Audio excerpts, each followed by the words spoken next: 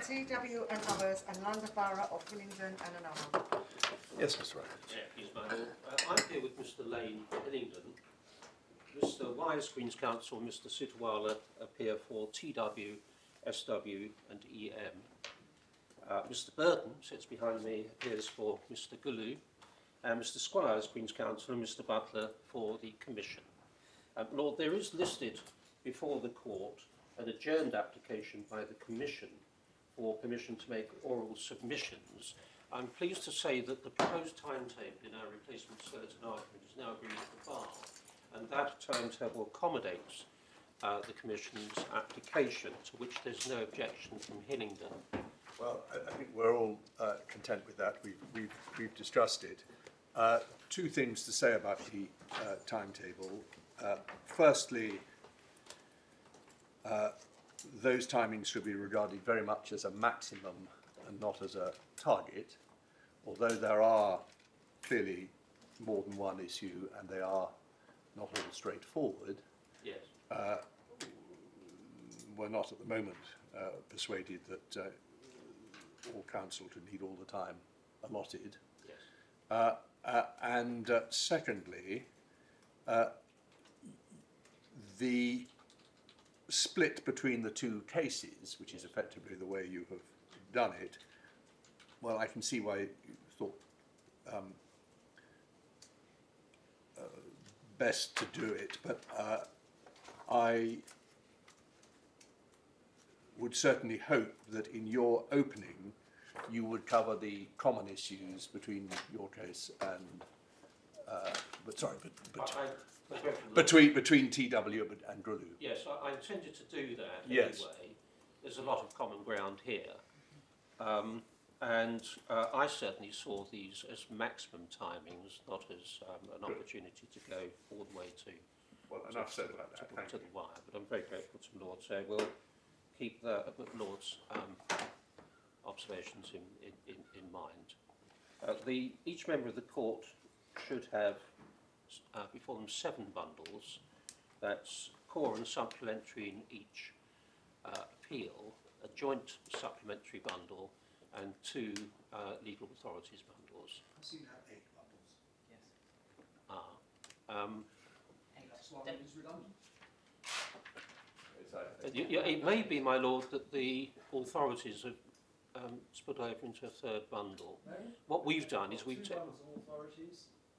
A core in Mr. Gullu's case, I've got a core bundle, a supplementary bundle, and then something called a joint supplementary bundle. Yes. I think it's both. And in TW, I've got 3 bundles. Ah. A core, joint supplementary, and a supplementary. Same thing. It's the same thing, Mr. Lane tells me. Well, the joint supplementary bundle, my lord, is actually the same for both cases. Oh, I'm sorry. Oh, I see. So I've got 2 copies of the same. You've got 2 copies of the same. I'm grateful. Thank you. Thank you. they don't look the same, but anyway, never mind. In addition, the Lord should have 3 main skeletons, a supplementary skeleton from Mr. Burton in the Gullu appeal, and a note from the Commission that came down. Yes, there's no objection on our part to it. Thank you. Well, this is any other housekeeping. Well, there's one matter which is not exactly housekeeping. We're a little bit puzzled as to why the respondents in TW are anonymised. It goes back, I think, to the beginning of the proceedings. It may be better for me to... Yes. Is there any reason why they should be anonymised? Yes, my lord. Because of the interest of the children. Why? The mere fact there are children involved isn't a... Well, that's correct. When the matter came for trial at first instance, and when there was consideration of the background facts of the case, there was considerable, or there was some evidence about the interests of the children and moving schools and so forth. And so there was some focus on the interests of the children at that point, and the judge who looked at the matter on the papers, I think it was Mr. Justice Knowles, determined that... Yes, I saw he'd made an order, yes. But his reasons don't tell you very much. No, they don't tell you very well, much. I don't think we want to spend time on this now. I think, could you reflect about whether you really think that there are matters which require anonymisation, because in principle, we think it's important that parties are known by their names. And that's obviously correct, my lord. And as the case has progressed and we've narrowed it down to legal issues, it may well be that the imperative that may have arisen at first instance. Well, thank you, Mr. White. I don't want to bounce you with it. If you could reflect... I'll take instructions over the and exactly, at some point we would like to reconsider it. Certainly. Thank you. Can I just raise one other question of housekeeping? In our supplementary bundle in TW, this one has got TW Hillingdon EHRC supplementary on its spine. Document number 2 is titled Officers' Review of Social Housing Allocation Policy 2016. It is not dated, but it plainly post-dates Mr. Justice Supperstone's judgment. Yes, it does. I'm not aware of any application to reduce fresh evidence, so what is the status of this document? Lord, I don't intend to refer to it. What I do intend to refer to is the judgment of Deputy High Court Judge Collins Rice, Yes. which is material to this appeal, not least the question of relief. And the Deputy Judge in that judgment refers to the officer's review. I'm happy to take it out of the bundle. There is no application to reduce fresh evidence, but I did want to take the court to that judgment. Well, very well about the review, and I have to say, however, that I have read it, and I found some of the material in it of some background interest. So parties need to know that since it was in the bundle without agreement, like my lord, I had a puzzle as to what its status was, but I thought there was no objection to our seeing it, so I have seen it. Well, it is in the bundle. It's an agreed bundle, but the Lord, with respect, the Lord Justice Lewison is absolutely right. Yes. It's fresh evidence in the ladder marshal sense. There's no application. It's not the ladder marshal because it post-dated, so there's no application to reduce Right, it. okay. But we put it in because we wish to bring the court's attention to the judgment of the Deputy Judge on a judicial review claim that post-dated Mr. Justice Upson, but was directly related to it. Yep. Bearing in mind that ultimately these are judicial review proceedings and the court to an extent looks at the current position. Now, finally, I know you wanted on. I was aware from one of the skeletons, probably yours, of that subsequent decision from the Deputy Judge, but I haven't seen it. Have we got it? It's in the legal materials bundle. I think Is that the same as the authorities bundle? in the authorities bundle. I Does wish to see it now? No, I don't. I just didn't know. Everyone was talking about it as if Well, we I had thought, it, yeah. and I didn't know we had. But if we have, that's fine. Yeah, it's tab 41. That case, for convenience, is known as TW number 2. And we're referring to the case under appeal here as TW. Yes, number okay. Thank you. Well, now I see we have it, but I haven't read it.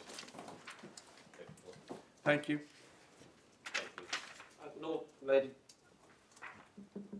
the Localism Act 2011 made significant changes to the way in which local authorities provide accommodation pursuant to their functions under Parts 6 and 7 of the Housing Act 1996, which apply respectively to the allocation of housing accommodation and homelessness. In the homelessness context, the 2011 Act gave local authorities the power to bring their main housing duty to an end by making an offer of a tenancy in the private rented sector, known as a private rented sector offer, or PRSO. At the same time, the Localism Act 2011 made amendments to Part 6, not least to require housing authorities to set local qualification criteria for their allocation of social housing. And statutory guidance issued by the Secretary of State strongly encourages authorities to include a residency requirement as part of those criteria. This power, my Lord, supplements pre-existing powers under the 1996 Act vested in local authorities to prioritise amongst the reasonable preference groups those applicants who can establish a local connection with their area.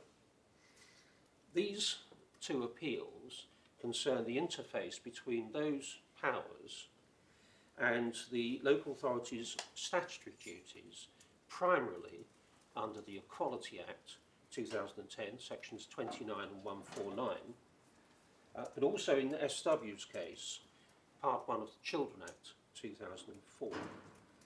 Mr. Gullu alone relies additionally on Article 14. The Commission has intervened in the case to generally support the claimants on the arguments under the 2010 Act, but as below makes no submissions on Article 14, or of course Section 11. The issues arising in the TW appeal and the Gullu appeal are similar but not identical. The approach of the two judges below, Mr. Justice Supperstone in TW, Mr. Justice Mostyn in Gullu, was in certain respects different, as my Lord Justice Lewison observed when granting permission. The primary issues for this court in TW are whether Mr. Justice Supperstone was wrong to hold, in effect, that Hillingdon's justification defence under Section 19 fell at the first fence for the lack of any pre-assessment of the impact of the two residency provisions under challenge, specifically on Irish travellers, and whether, as Hillingdon submits, the judge ought to have asked himself on the material before the court whether the measures were objectively justified. Secondly, there's an issue, an important issue, we say, concerning mitigating measures, or what have been called in the cases safety valves. So what were you describing as the first issue? The first issue is whether Mr. Justice Supperstone fell into error, this is ground one, in effectively dismissing Hillingdon's justification fence at the first stage on the ground that Hillingdon had failed to pre-assess the impact. Yes, so sorry. No, as you say, it's just ground one. I hadn't. Ground one. Yep. And then ground two of our appeal raises the question of mitigating measures or safety valves. In the case of the Queen on the application of H against the London Borough of Ealing, a case that my Lord the Vice President was a member of the court hearing that case, this court held that it is permissible at the justification stage of Section 19, but not before, to look at the policy in the round, including other measures contained within that policy, as mitigating the impact of the discrimination. Now, they've been known in the cases. Mr. Justice Mostyn wasn't happy with the expression, but known generally as safety valves. But these cases ask the important question, what is an effective safety valve? Is it one that peculiarly favours the protected group who are suffering disadvantage, in this case Irish travellers, on account of their protected status? Is that the position? That's TW's case supported by the Commission. Or is it a provision which, in the context of a housing allocation scheme, is capable of recognising and responding to any enhanced housing need that may result due to that protected group status? And that's the difference between the parties, and that's a matter of considerable operational importance for local authorities in framing their allocation scheme. An allocation scheme prioritises between applicants in a way which will almost inevitably involve detriment and indeed prima facie discrimination. So how can local authorities frame their schemes in such a way as to justify those effects when they arise? The context, the regrettable but nonetheless realistic context in which these issues arise, are a London borough where the demand for social housing from households with a demonstrable need for rehousing outstrips supply by a factor of more than 4 to 1. My Lords, by way of route map, our submissions will follow the order of our appeal skeleton, which itself broadly follows the order of the judgments below. And I shall begin, therefore, if it's convenient, with the housing legislation framework and the policy. But before I do that, if I may, I'd like to make a short point about the Gullu appeal. It's a matter I've raised with counsel in that case, but I want to flag it up now so that the court can understand Hillingdon's position. The Lords will know that it's only comparatively recently that we've had the submissions from the Commission in this case, and they postdated the parties' skeleton arguments. A number of the points that the Commission make, Hillingdon does not accept. However, one point Hillingdon makes is about, the Commission makes, is about the pool for comparison in this case. And at paragraph 20, sub-Roman 4, Mr. Squires and Mr. Butler say that the correct pool for comparison is, quote, all those seeking social housing in Hillingdon, which on the face of it is wider than the pool that Mr. Justice Mostyn applied in Gullu of new residents.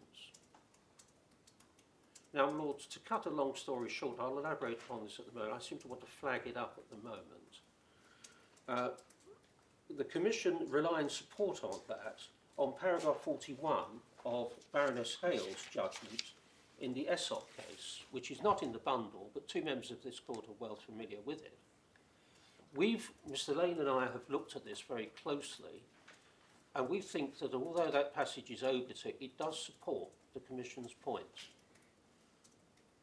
And having thought about this and discussed it with the Borough Solicitor, we don't feel that it would be right in a case of this importance, which is principally about justification and raising very important points for consideration by this court. We don't think it's right in the light of that. We're grateful to the Commission for raising Aesop. It wasn't raised before the judge below. We don't think it's right that we can support Mr. Justice Mostyn's comparator.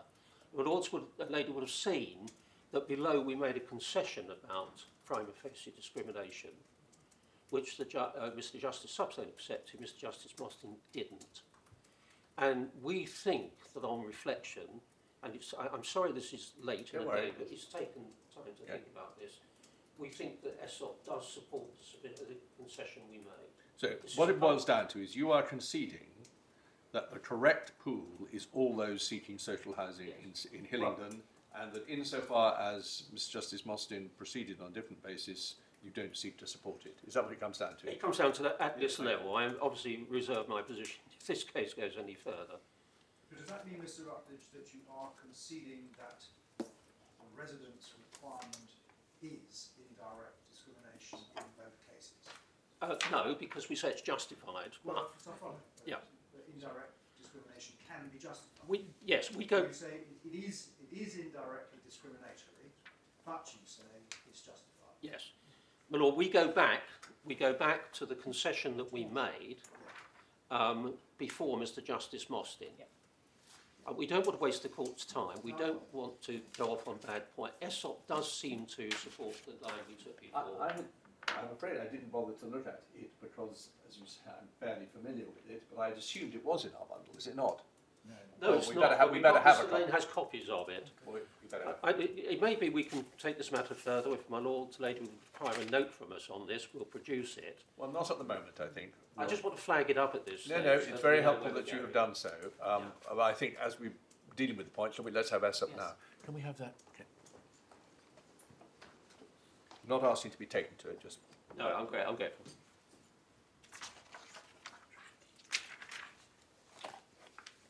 So the bottom line is, in both cases, even more bottom line than the one I put to you before, is that in both cases, the only issue as regards the Section 29 case is justification. Absolutely.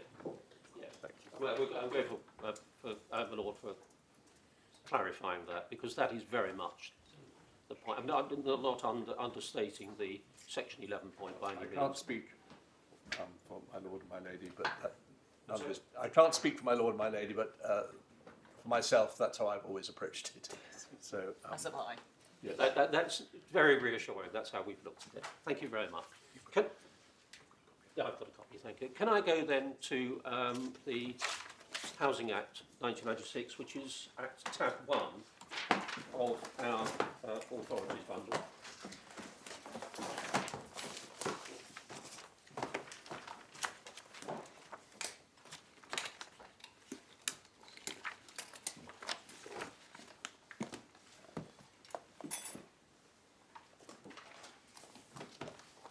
We deal with this in paragraphs 15 to 20 of our skeleton, and in Mr. Justice Supperstone's judgment, it's at 5 to 8. And I'm going to invite the court to look at the framework. I know this is very familiar to my Lord Justice Lewison in his recent Godson judgment. He goes through part of it, but it's a very important framework for the purposes of this appeal. So we're looking tab 1 at the Housing Act 1996. And which page? Well, I'm going to start, invite the court to start at page 42, which is the opening of part 7. Oh, I'm so sorry. Is that 23? 23. 23, sorry.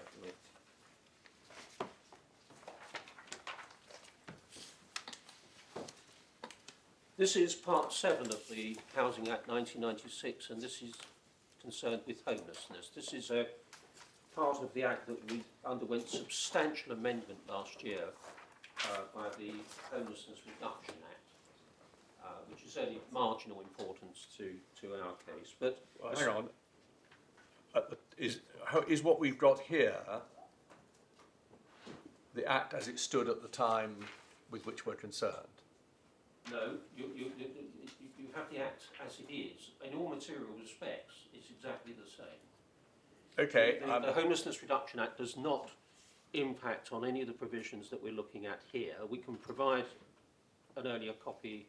I think it will be helpful, Actually, simply because one will have to... 3rd of April 2018 it came into effect. So it's before the judgment. It's just a purely practical point. When with setting out the judgment, one wants to set out the Act as it was at the relevant time. Yeah. And I haven't quite worked out what the relevant time is, but let's just, can we have it in both versions?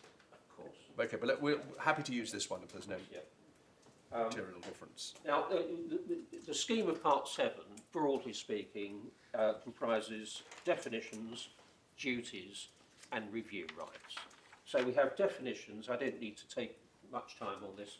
175, we have the definition of homelessness and threatened homelessness.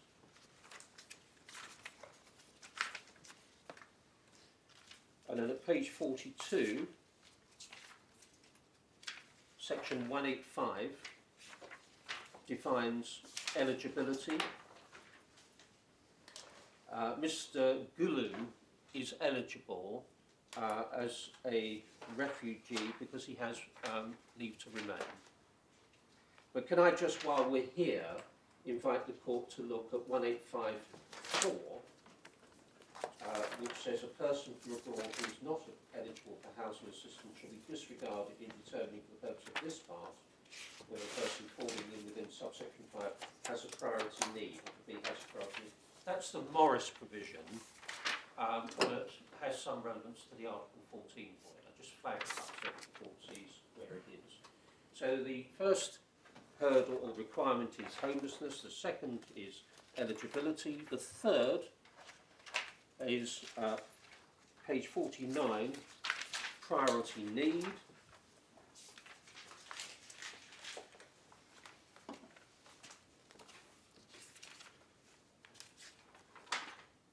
And then the final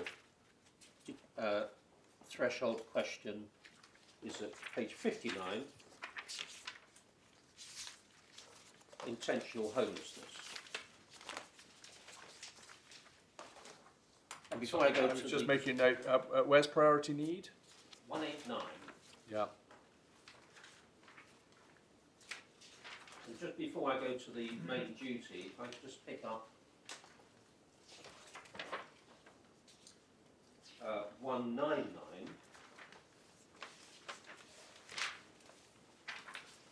which is at page 82. That's the definition of local connection. Subsection 1, a person has a local connection with a district of local housing authority if he has a connection with it because he is or in the past was normally resident there, and that residence is or was of his own choice. And then just going down to subsection 6, there's provision that came in by way of amendment following the decision of the House of Lords concerning former asylum seekers, deeming them to have a local connection with the area in which they were provided with central government support. So that's 199. And then we go to the duties. So sorry, where was the new provision? Section 199, subsection 6. Yes, I see, thank you. Yeah. Then we go to the main duties, and we begin at page 31, section 179. This is important to our case, we said. Yeah, sorry, I'm just being a bit slow. Where are we going now? Page 31. Page 31, right. 31, we go back. To Yes, 31. of course we do, yeah. So we've looked at the main definitions. Yep. We're now looking at the duties. Yeah. 31, the general functions in relation to homelessness or threatened homelessness. Duty of local housing authority to provide advisory services. Each local housing authority in England must provide or secure the provision of a service available free of charge, except for preventing homelessness, securing accommodation. It's a general duty to provide advisory services. And then if we go to page 57,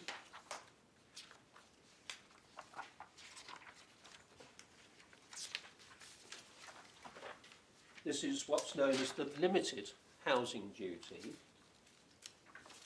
and it's a duty owed to applicants who are homeless, are eligible, have a priority need, but have become homeless intentionally. And subsection 2 requires the local authority to do two things. Firstly, to secure that accommodation is available for occupation for such period as the local authority consider will give them a reasonable opportunity to securing accommodation for his own occupation. Code of guidance says a few weeks. Generally, it's longer than that. And subpara B to provide or secure is provided with advice and assistance. So those are the twin duties owed to the intentionally homeless. And then Lord, we come to the main duty at page 61.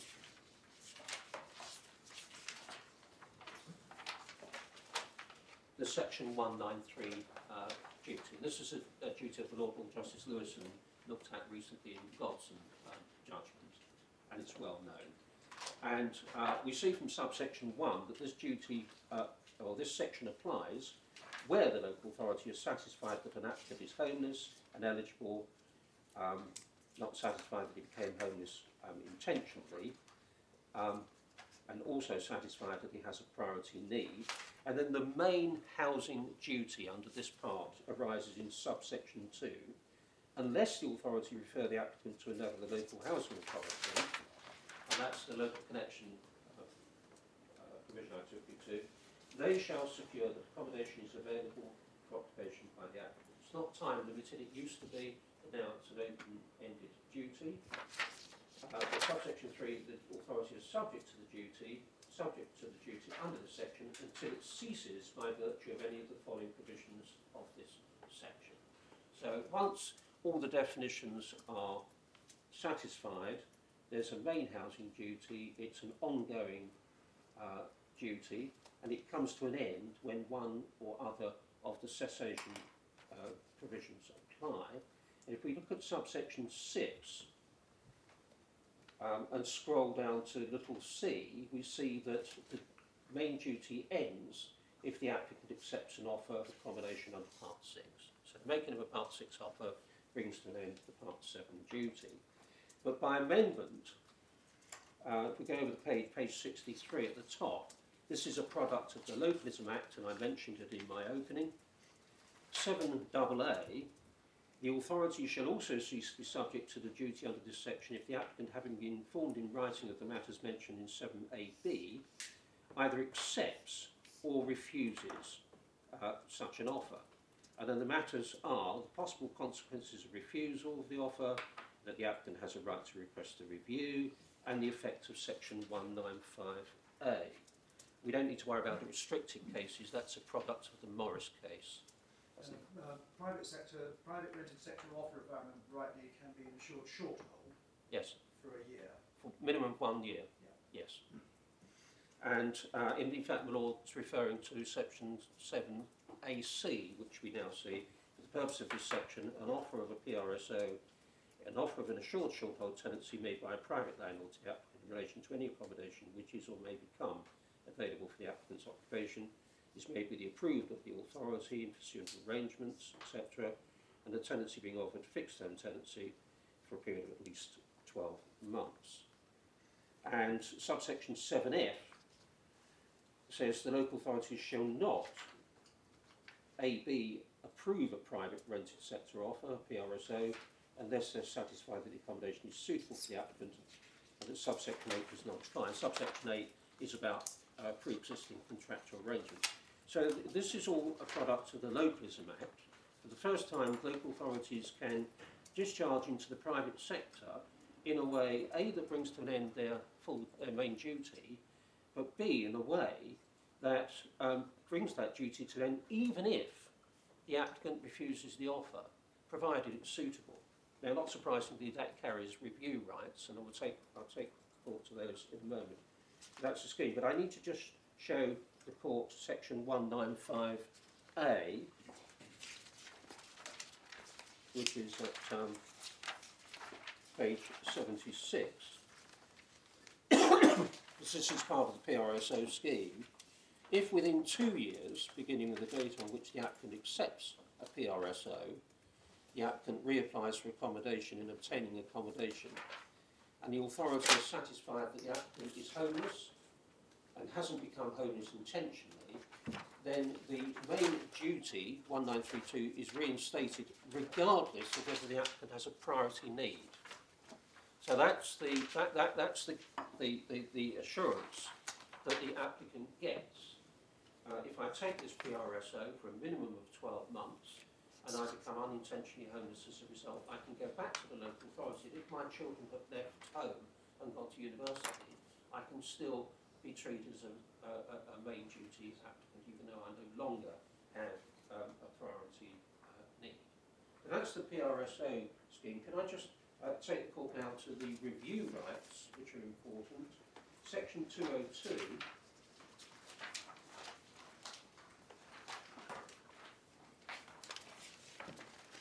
Page 89, page 89, section 202. An applicant has the right to request a review of, and then can we look please at firstly little b, that's any decision of the local authority as to what, if any, duties owed to him under sections, and they include section 193. So if the local authority says we've discharged our duty under 193, the applicant can seek a review of that. Over the page, to the left, a review of any decision as to the suitability of accommodation in discharge, and specifically under G, again a product of the Localism Act, any decision of a local authority as to the suitability of accommodation offered by way of a PRSO. And 1A, down the page, 1 capital A, an applicant who is offered accommodation can request a review of the suitability of the accommodation. So those are the review rights. Can I just, one point I need to mention, at page 93, this is important when we go to section 11, ground 3. But page 93, we have section 203, which sets out the procedure on review. And if we look at subsection 4, we see that if the decision is A, to confirm the original decision on any issue against the interest of the applicant, they shall also notify him of the reasons for the decision. So there's a duty on the local authority, if it issues a review which is against the interests of the applicant, to furnish reasons. And Lords, those... there's a right of appeal to the county court on the point of law. The Lords ahead of me, that's page 95. So the scheme is clear. That yes, this isn't Localism Act stuff, this has always been there. The right of review and so on. Right, and we see subsection 3, the court can confirm a quash or vary a decision as it thinks fit. Well, that's part 7. Can we now please go to part 6, which starts at page 2 of the Code of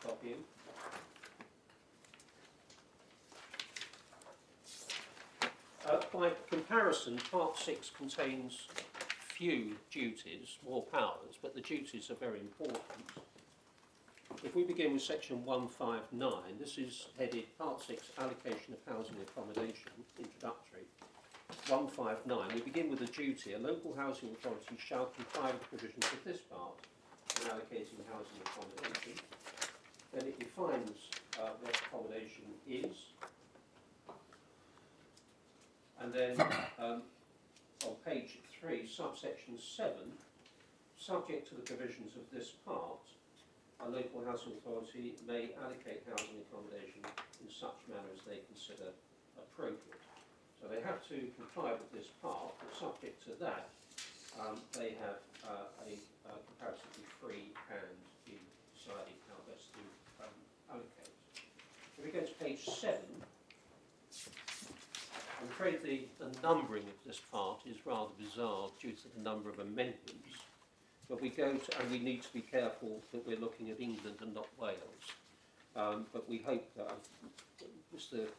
Lane, as reliable as ever, will get the right versions in the bundle. 160ZA deals with allocation only to eligible and qualifying persons. So it introduces two concepts, one of eligibility, the other of qualification. Eligibility broadly mirrors section 185 in part 7 and excludes, with exceptions, certain persons from abroad. And that's written in stone. You cannot, the local authority cannot override that in any way. That's plain. But relevant, very relevant to our case is subsection 6, which says that except as provided by subsection 1, a person may be allocated housing accommodation by a local authority, whether on his application or otherwise, is a qualifying person within the meaning of subsection 7. And subsection 7 says, subject to subsections 2 and 4, they're the eligibility provisions, and any regulations issued under subsection 8, a local housing authority may decide what classes of persons are or are not qualifying persons. So there's a generally free hand given to local authorities to decide who should qualify for housing. Now, this court has looked at a very important point of that, and I'll take you through it in a moment. And we can see at subsection 8, power is given to the Secretary of State to prescribe classes or prescribe criteria that may or may not be used. So the Secretary of State will say no residence provisions, unlikely to in light of this guidance, but could do so. Are there any such regulations? I don't mean... There are, yes, there's what's called right to move. I don't think there are. We would put them in if they were. No, don't worry. I just, for background knowledge, that there are some regulations, but none relevant to this case. Yeah. Yep, okay. And then subsection 9 gives a right of review if for an applicant who's told that she or he doesn't qualify. So the review rights for part 6 as well. But no appeal rights. I'm sorry? But no appeal rights. No. No doubt there's a reason for that, but so it'd have to be judicial review if it was said that the review was unlawful in some way. I don't know the answer to that. I don't know the reason for it. Seems odd, because the whole thrust of the previous legislation was to shove these cases to the county court rather than leave them in the Crown Office. It was, but I looked at it at the time, my lord. I couldn't see any reason why it applied to part 7. Remember, the review rights the appeal rights came in 23 years ago, and part 6 was quite a different model then. So it is now. It's been substantially amended. So perhaps that's one that's right for consideration by Parliament, even when it has time. And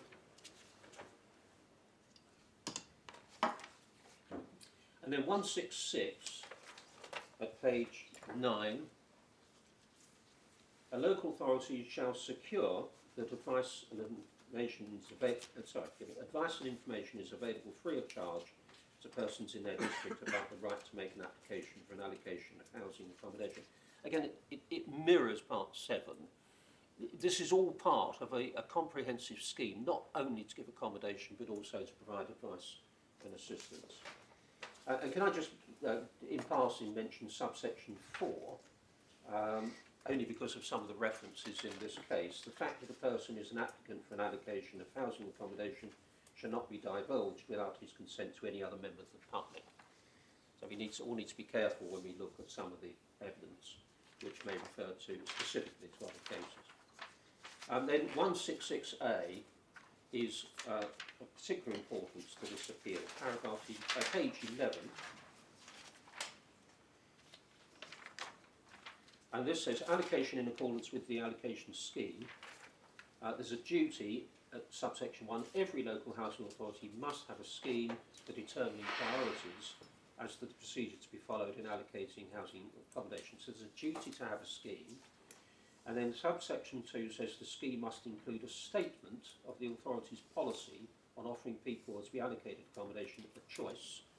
And Hillingdon operates, as most local authorities, a choice-based letting scheme.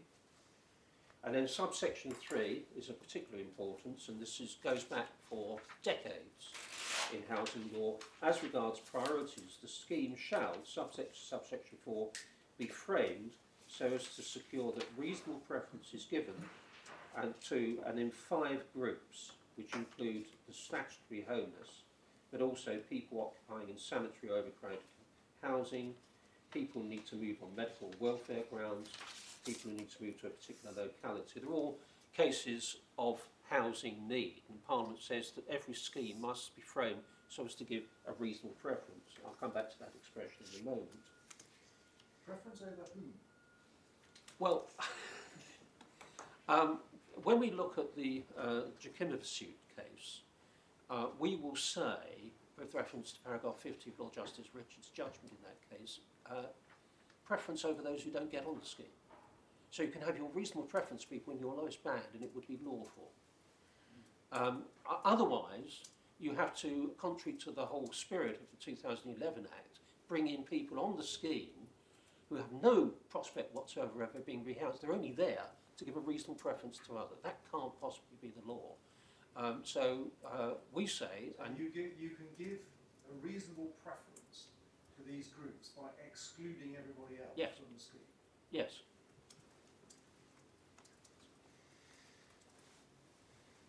And then I was at the foot of our page 11. There's following the reasonable preference categories, there's a power. The scheme may also be framed so as to give additional preference to particular descriptions of people within the reasonable preference groups, being descriptions of people with urgent housing needs,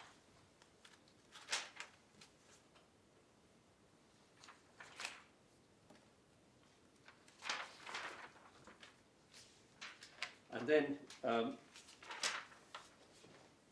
over the page there are provisions which the court will see arise in a number of places here concerning the Armed Forces Covenant.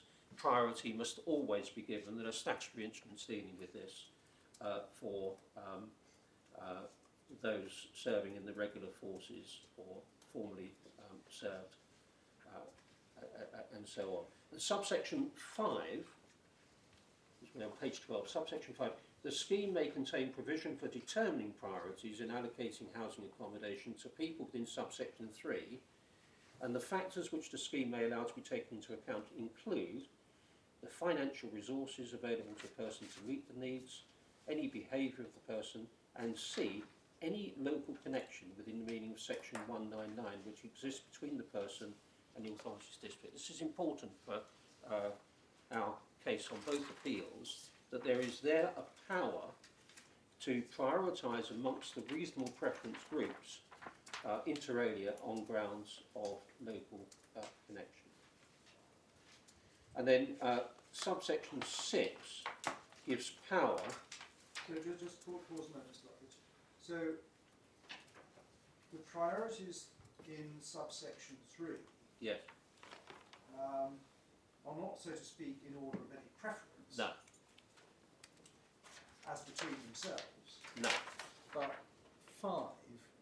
allows the local housing authority to give priorities Prioritise. as between those various Yes. groups. And interestingly, for Is reasons it that are just not as between those various groups, or even as between people within those various groups? This isn't. Is it just priority within, as it were, as between A, B, C, D, and E, or can you split them up and make your own subgroups or overlapping groups and give priorities to those? I think it must be the latter, mustn't it? Mr. Lane thinks so. Can I ask your?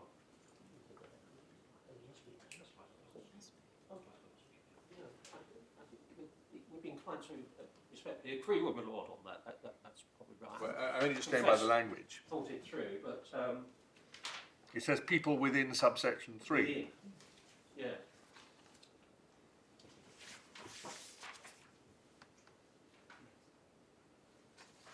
Thank you.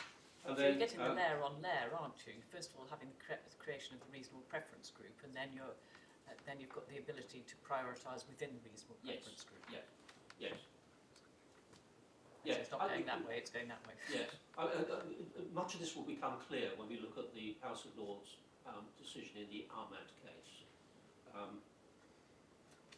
And then subsection 9, page 13, subsection 9, the scheme must be framed to secure that an applicant for an allocation has the right to request such general information as to enable him to assess essentially where he stands. So there's a transparency requirement.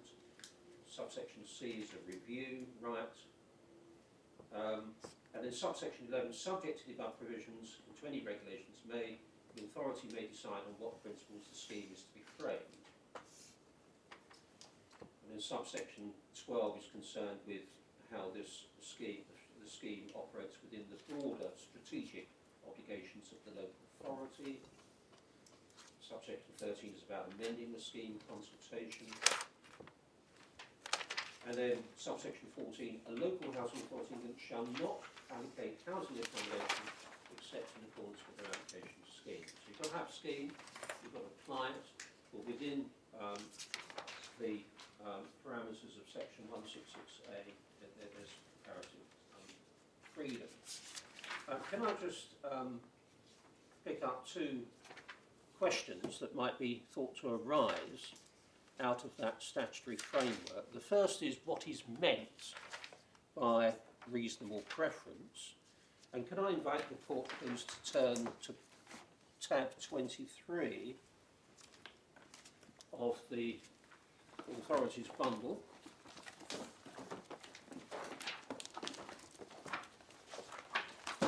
To the case of the Queen on the application of Lynn against London Borough of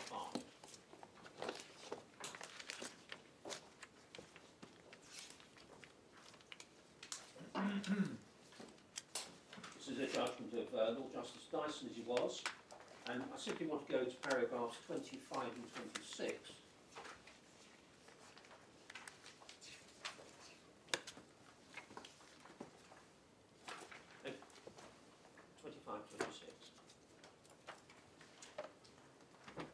Can I please pick it up 3 lines down?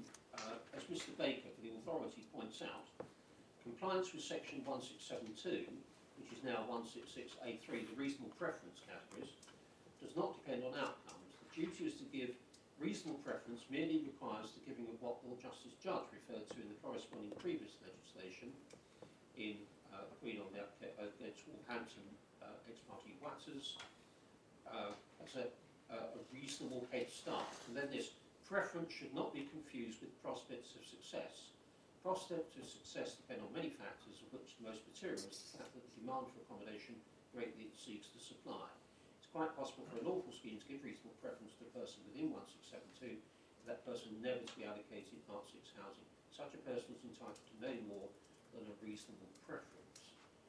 And then it goes on, section 1672A, that's now 166A5, expressly permits the authority to determine priorities as between groups within 1672. The fact that the homeless persons are accorded fewer points than other persons within 1672 cannot be a ground for challenge to an allocation scheme.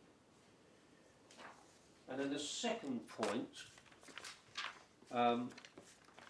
is how does the reasonable preference criteria sit with the qualification criteria? Because on the face of the statute, a local authority could simply disqualify or refuse to qualify anyone in the reasonable preference groups. Not suggesting they would, but that's on the face of it.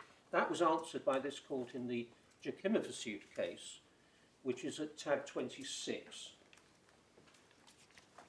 And this has historical context for our case, for reasons I'll explain in due course. But essentially, I think I could just summarise the position here by reference to the head note.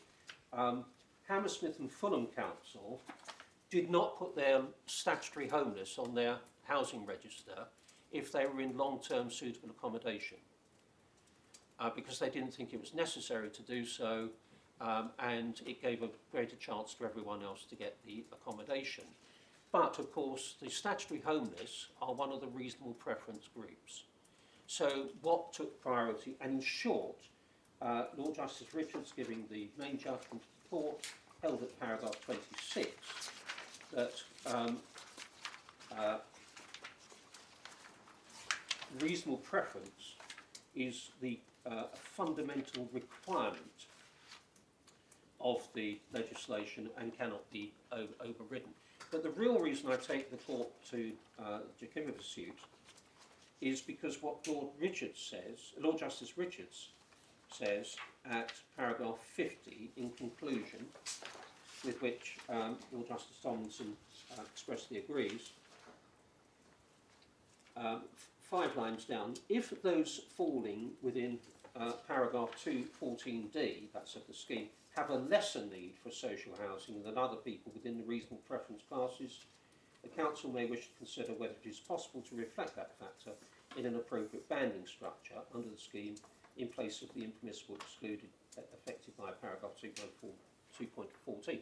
So you've got to include all your reasonable preference people within your scheme, but within the bounds of rationality, you can prioritise them accordingly. You can put them in different bands, which was very helpful for local authority, and that was very much behind the modification of Hillingdon's scheme in 2016.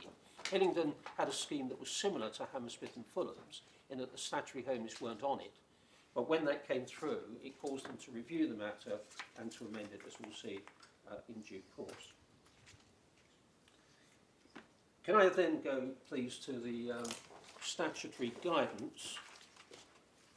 Which I haven't actually taken us to the provision requiring statutory guidance to be, or is that what you're about to take us to? I should have done that. I'm sorry that I didn't. Doesn't it? It's 169. 169. 169. Yeah. Okay, well, I mean, I think we can take it as read. I'm very grateful to the law for Power to power to the Secretary to give guidance and duty on local authorities. Is it to have regard? Have regard, yeah. Shall have regard to such guidance at relevant times. Okay, well, that's all we need. I'm grateful to the law for that. It was in my notes. Don't worry. The guidance I wish to draw the court's attention to is the December 2013 guidance, which is at tab 55.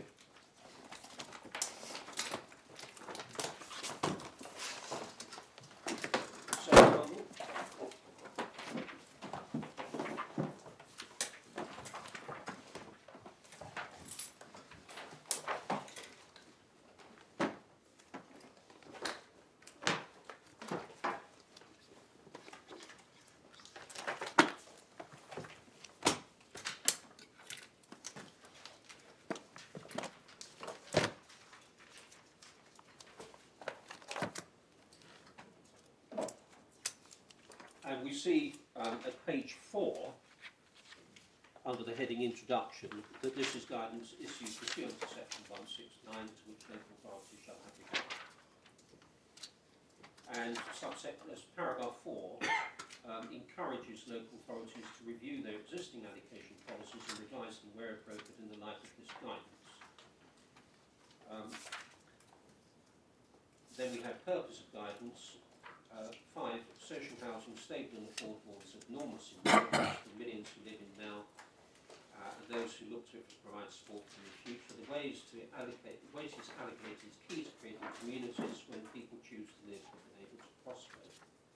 Government has made it clear that we expect social homes to go to people who genuinely need and deserve them.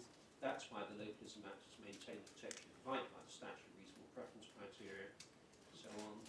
7. The Localism Act has also given... If there are long chunks you're going to read us, you want us to read, just tell us which they are and we'll read them. Yeah, I want to make progress. So can we? I wonder if can I just? I have to say, it's been very helpful to have this. We are taking a lot of time on the statutory provisions, not all of which are material to the issues, are they?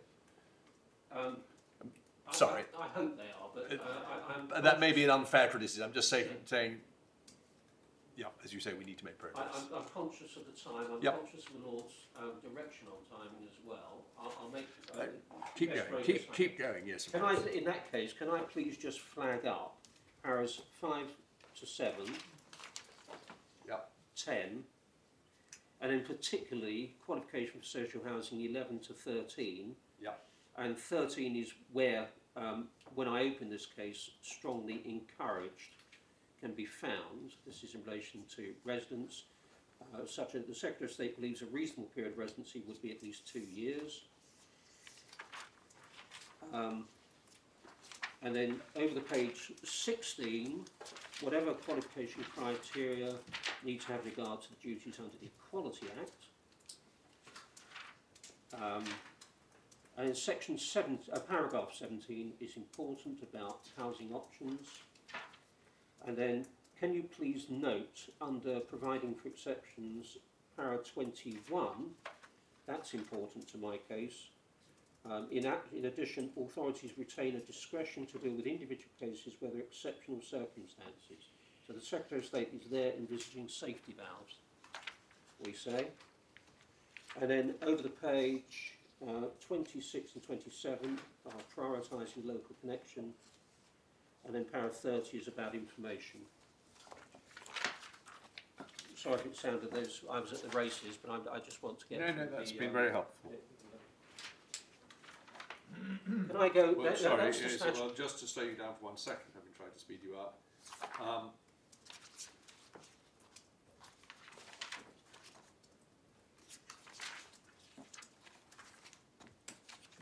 Yes, I see. So prioritising local connection for our purpose doesn't add anything to what we've already seen about residence requirements. No. I'm just showing you this because it's part of the essential background to what they can do. Can we go then, as the order of Mr. Justice Supperstone's judgment, to Hillingdon's allocation policy? Yes. It's the 2016 policy that we're looking at, which is in the joint supplemental bundle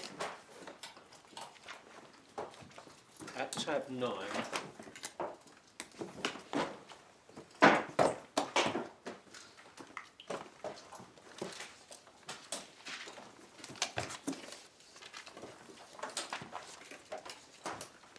Which has just fallen apart.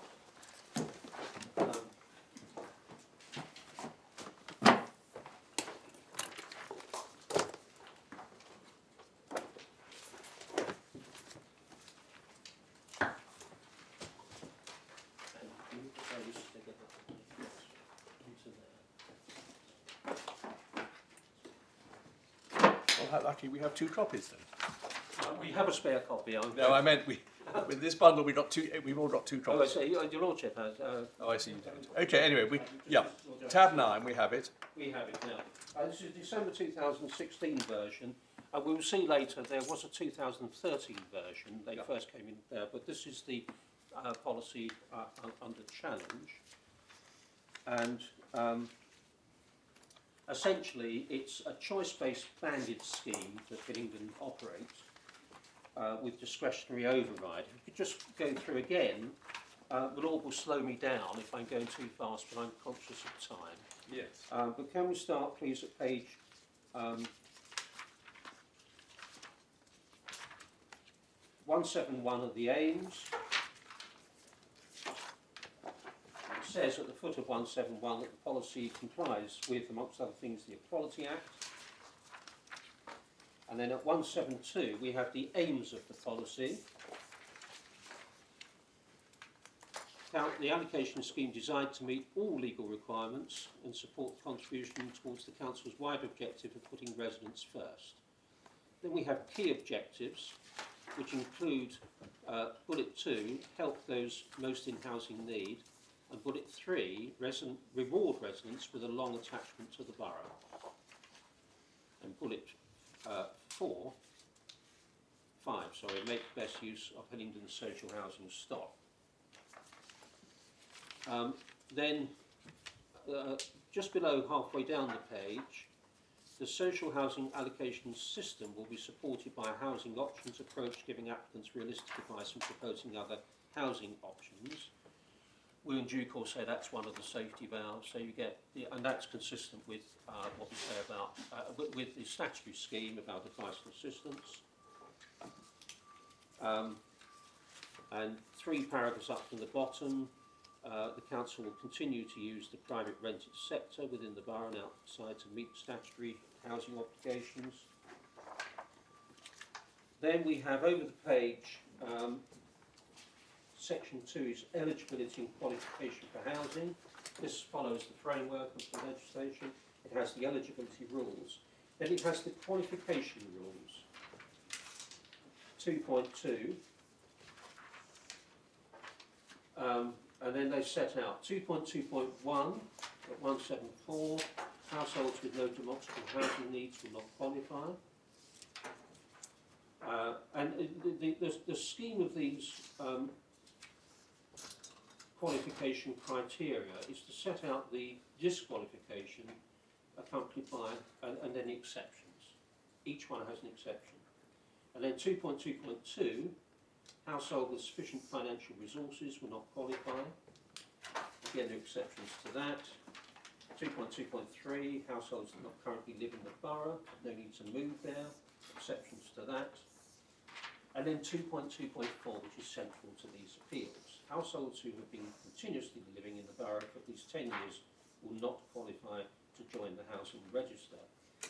That's the rule, to which there are firstly a number of deeming provisions, cases where a person will be deemed to be resident, even though they're physically not. And then over the page, we have 10 exceptions to that rule. Sorry, just one moment. So sorry.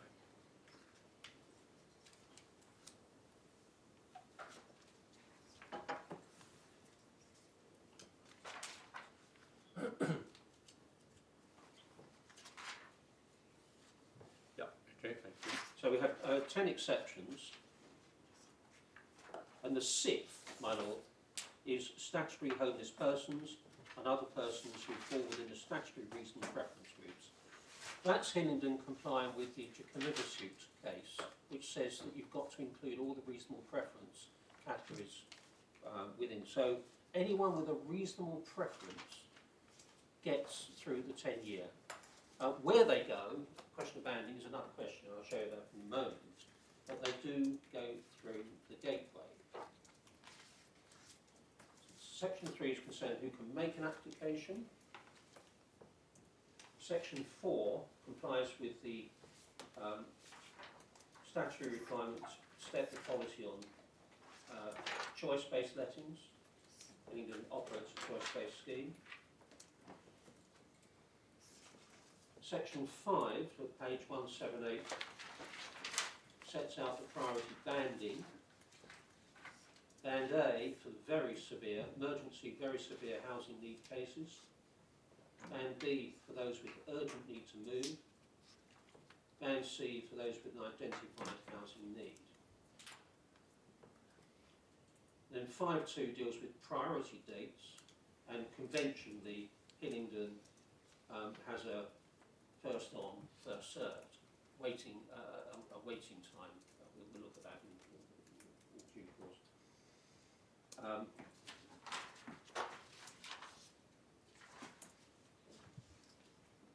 And then page 183, section 6, is allocations outside alongside choice-based lettings, I took the court to the statutory power to do this, and it's what's known generally as direct offers. So it's basically a choice-based scheme. You look at an advert for property, you phone up and you bid for it, but the local authority can make a direct offer. It has to be suitable. And one of the circumstances in which they can do that, little way just halfway down, was where homeless households have been in temporary accommodation for longer than the average period, they will be made one direct offer of suitable accommodation. That's a safety valve, we say.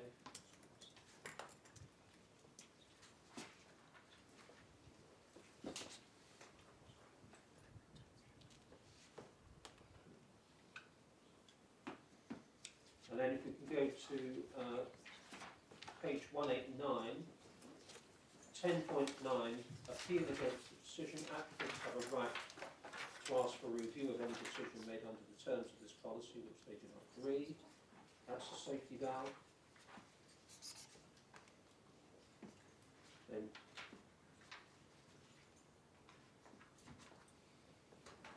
page 191 are the reasonable preference groups.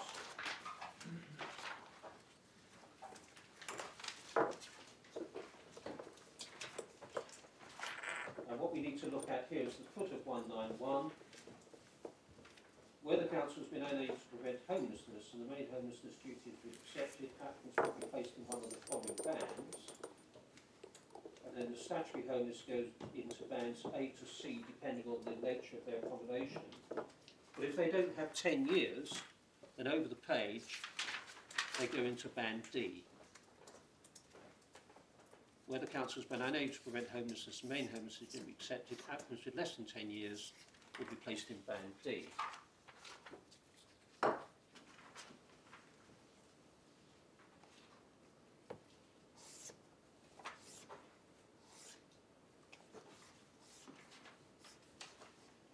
And then can we go please to page 196? Hardship grounds. Number of households applied to the housing register who experience serious hardship because of a combination of different factors which make the need for rehousing more urgent. And essentially there's a power in the hardship panel to prioritise or reprioritise, put them up to a higher band, and that's been, Ms Murphy goes with her evidence, we can now go up to band A, and that's very much a safety valve, we say.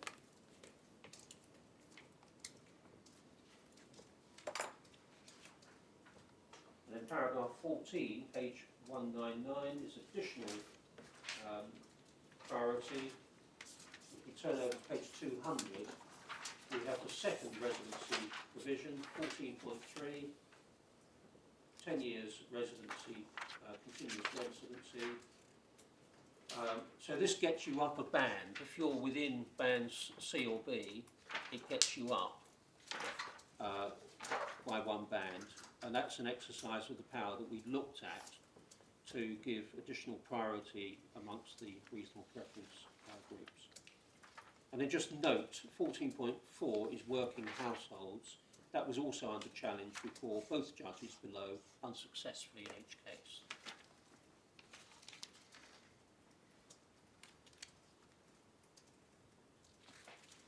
And then finally, can I just go to paragraph 18, page 204, changes to the scheme. A review of the policy will be carried out periodically. And this is a living thing. It's under constant review by the local authority. And it's currently under review because of the changes introduced by the Homelessness Reduction Act. They're not material to this appeal. Thanks.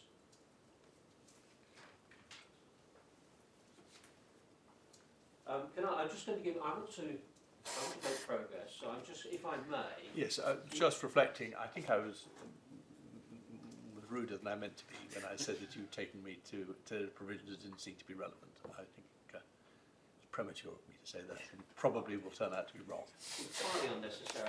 I'm prepared to be told to do whatever. Right, but keep going. There's a lot for me to get through. I've got a Yes, later right. No, you're doing well. for those, and I'm conscious of the time.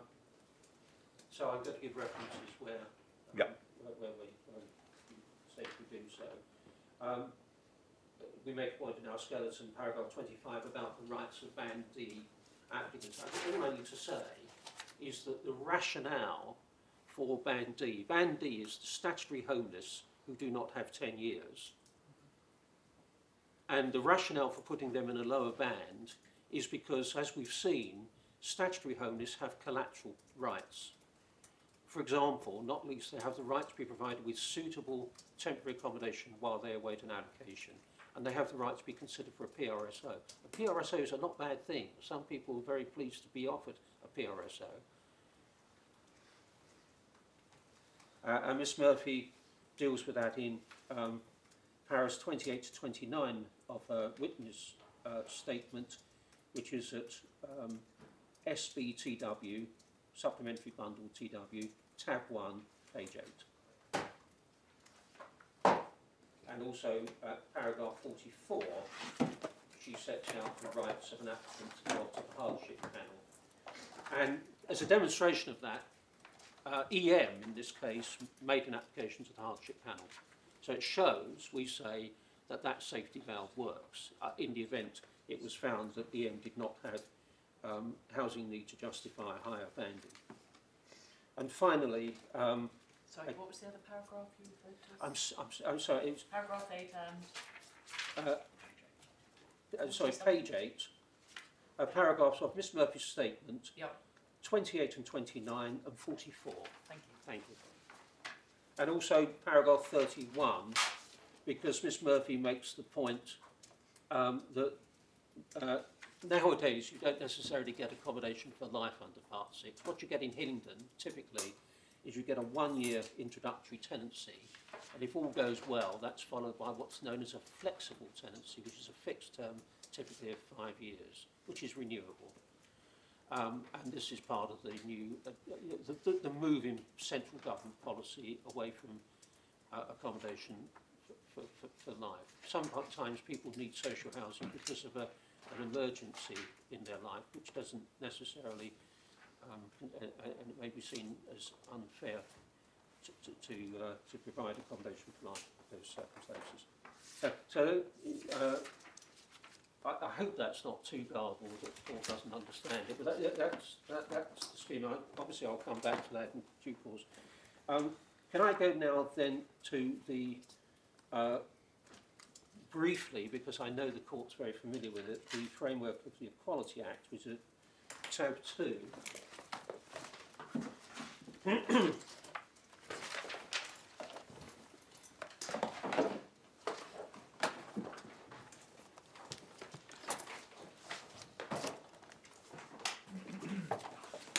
Confident I can save some time here.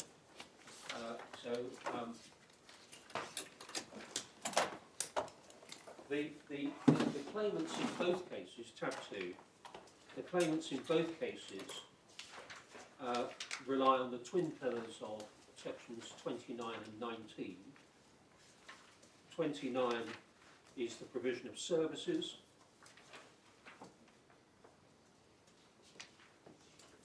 It's common ground that Part 6 allocation is a function, so Section 29 is engaged, and that simply says that the service must be carried out without discrimination.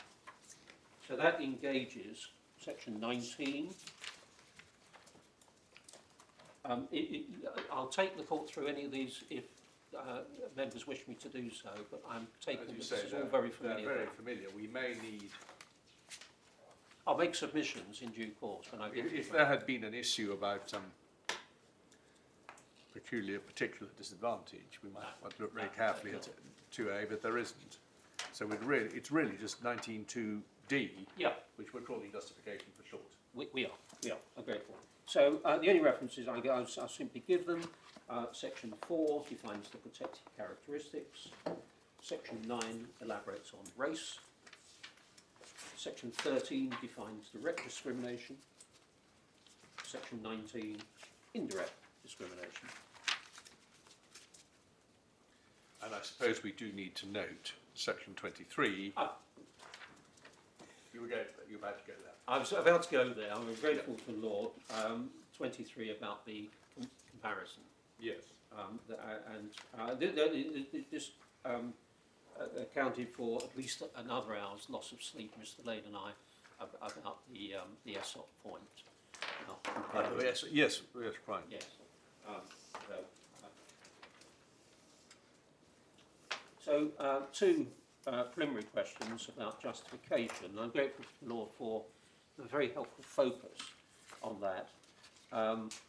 Firstly, the intensity. Now, we don't want to spend a lot of time on whether the manifestly without reasonable foundation test applies or not.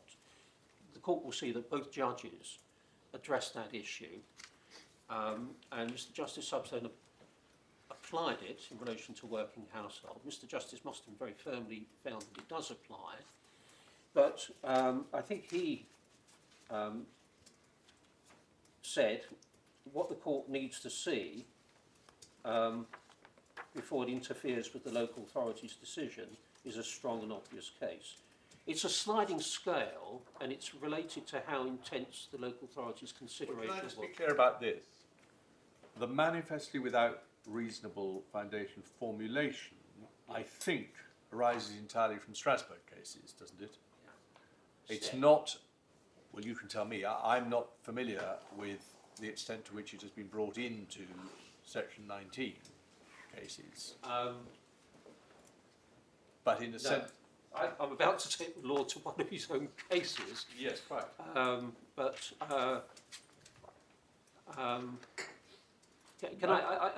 Fine. I just wanted to flag that up as something that I'm interested in. I don't want to spend a lot of time on this because ultimately I don't think it's contrary. But I do, since the judges deal with this question, can I just simply, firstly, take the court to the case of Turley, which is at tab 28.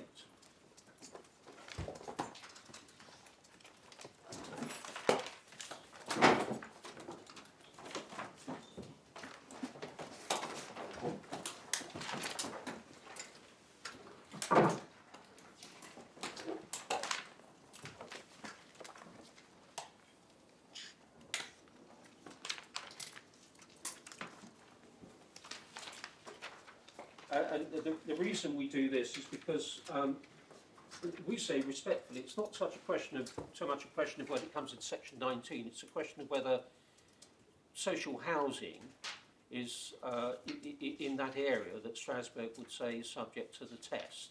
And this is a case where my Lord gave the leading judgment in a case concerning a compatibility challenge to provision in the Housing Act 1985.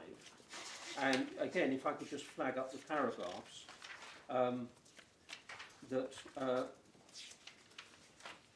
paragraph 25,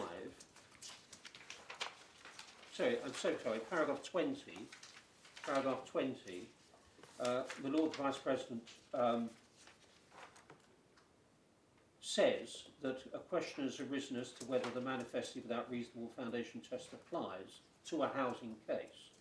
He notes that the matter was fully debated before the court, and then I shan't take time, but at paragraphs 20, 21, and then 25 and 28, the law Yes, sorry, just for the record, I think there's an oddity, and I remember noticing this too late to correct it, that the first sentence of paragraph 20 is odd because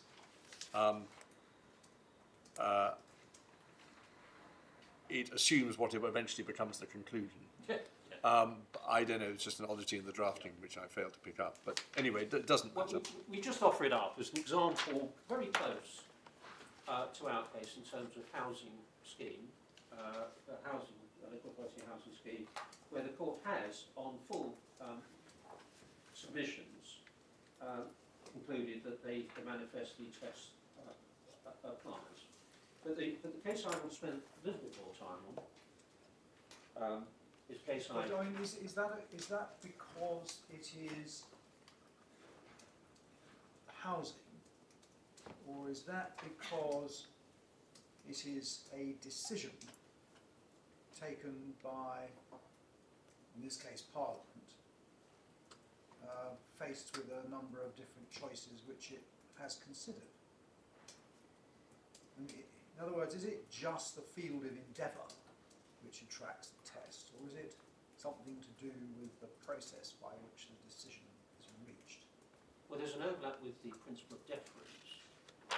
I think Strasbourg instead put it in terms of social and economic policy, where there's a wider margin of appreciation, and Lord Justice sadly grappled with the problem of translating Strasbourg state level principles to local issues here.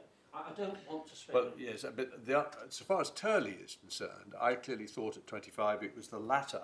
Well, it's both, but it is essential. I say at para 25, I see no difference in access to social housing and access to welfare benefits, which was both represent public resources, in the case of social housing, particularly scarce resource, the conditions for access to which must be preeminently a matter for political judgment. Yes. So it looks as though, insofar as Turley is applicable here, which may be disputed, it's because you're making political, not necessarily party political, but political judgments about allocation of resources. And I think that reverberates in what I think Lord Justice Brooke said in the passage that Lord cited in that case. But I mean, I just offer it up just to show a case that we say is close. But can we look, please, at tab 9, the Ahmed case?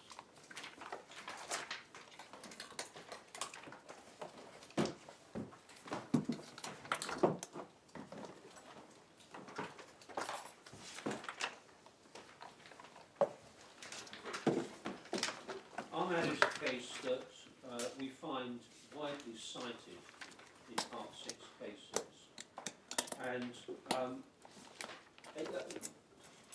it was essentially a rationality challenge to Newham's very simple three-banded allocation scheme. Newham had a very, very simple scheme, 3 priority bands, and within each band, priorities were determined according to waiting time. And the argument was that you will have families with multiple needs, more than one reasonable preference, who are beaten by somebody who's simply been on the list longer, and that can't be right. And to be fair, on existing authority, that was a strong point. And it initially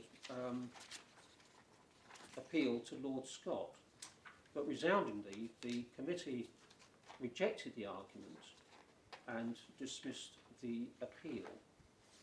And in so doing... Allowed the appeal. I'm so sorry? Allowed the appeal. Dismissed the argument. They allowed that. They allowed the appeal.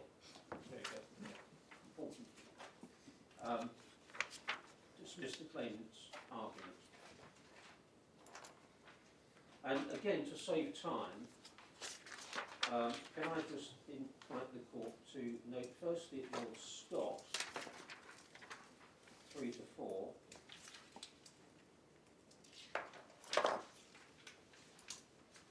Where he said essentially, what's the option? Time waiting is as good a factor as anything else. And Baroness Hale, I think the court has the tram lines, paragraph 12. I'm going to pass over this because if and when we get on to Article 14, this passage in Baroness Hale's judgment is of particular importance. So if I may, I'll come back. But I just want to pick up, for present purposes, just a couple of references. At page 638 of the report, after the citation of authority, Baroness Hale says the trouble is that any judicial decision basically is bound to be on facts of a particular case, that greater weight should be given to one fact. So sorry, 638, which paragraph? Between C, as 15, yes, between C and D. Got it, yes, thank you. Typically, it's not my fault here, not tramline. The trouble is that any judicial decision basically is bound on the facts of a particular case. The greater weight should be given to one fact or a particular accumulation of factors means the lesser weight perhaps given to other factors. The court is in no position to rewrite the whole policy to weigh claims of the multitude and not before the court against the claims of the few who are. And then to similar effect, Lord Newburger at 46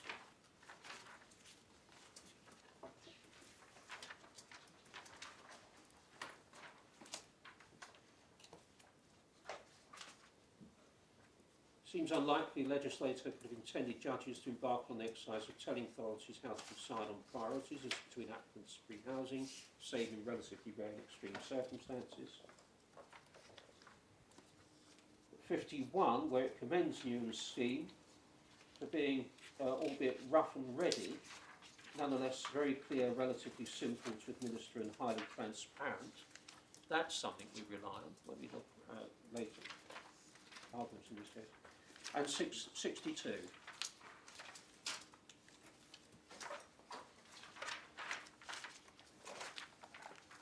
That's a case which is often cited at the weighing up, the balancing exercise of the proportionality test under section 19 in terms of deference.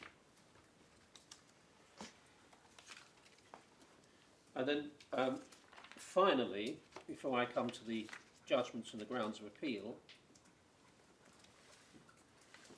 the case that I think we put in our recommended advance reading, and it's the Queen on the application of H against London Borough of Ealing, which is tab 30, and of which Lord Vice President was a member for.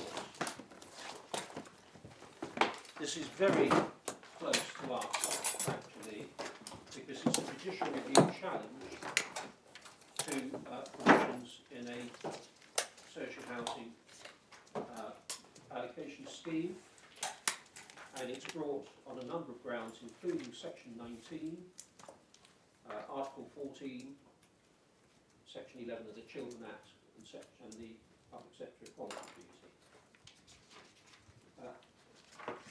Again, to save time, if I can give references but highlighting, because I will come back to this in my submissions. If it's difficult to follow, please tell me, and I want to make progress. Essentially, this was a challenge to two measures contained in Ealing's scheme.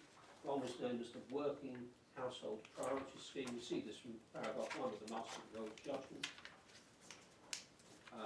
Priority housing, a working household priority scheme that said that discriminated against women, elderly and the disabled, and a model tenant priority scheme, MTPS, which was said to discriminate against non-council tenants. And if we look over the page 548, paragraph 8 of the judgment, we see that the way Ealing had arranged things was to set aside 20% of their stock for these two schemes. So 1/5 of Ealing's stock was set aside, ring-fenced, for these two schemes. That's the equivalent of about 80 odd lettings a year for Hillingdon. 15% of which went to the working household and 5% to the model tenant. And Ealing had been unsuccessful below before Judge Waxman, as he was. I'm a Judge Waxman, Quincy. And what Ealing argued before this court was that there was no discrimination under section 19 because of all the safety valves in their scheme. And that was rejected.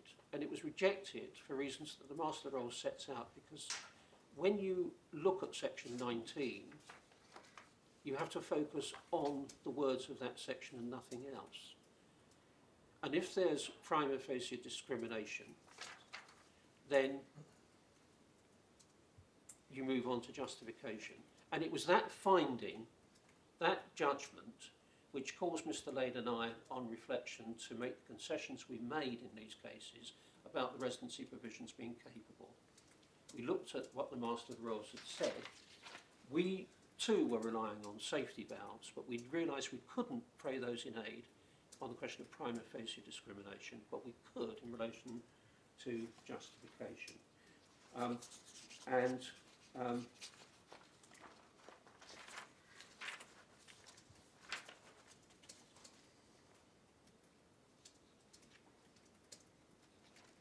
that's dealt with at pages, paragraphs 58 and 59. 59 is the ratio, we say, of the case on this point.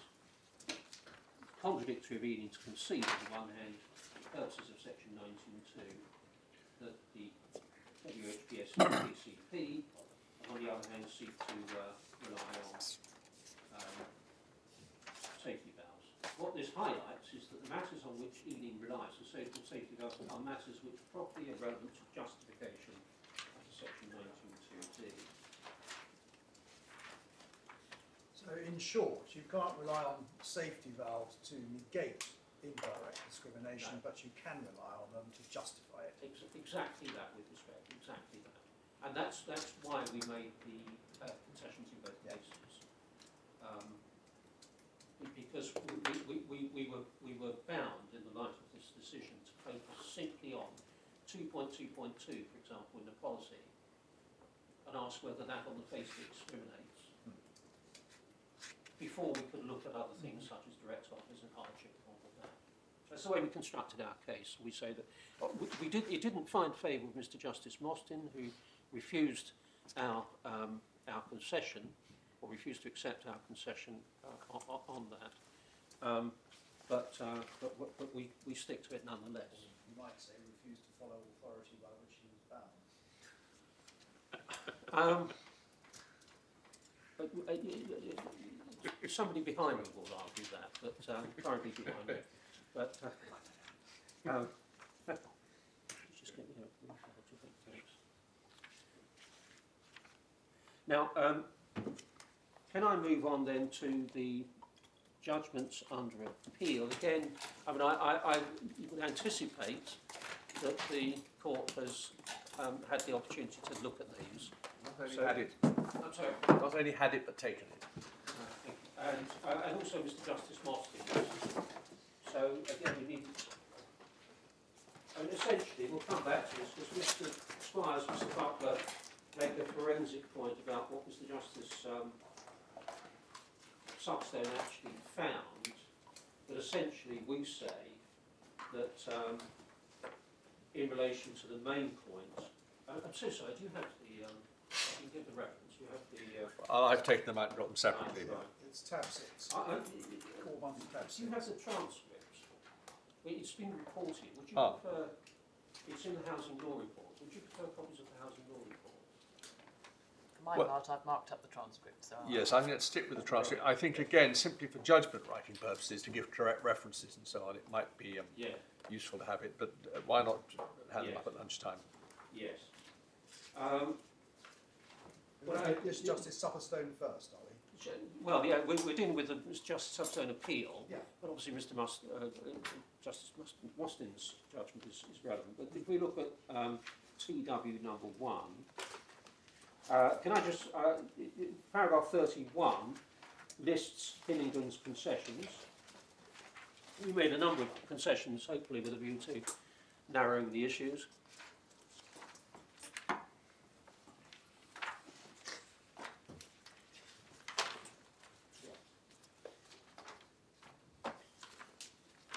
And then at 43, the judge looks at Hillingdon's evidence and the 2013 impact assessment, which I'll come.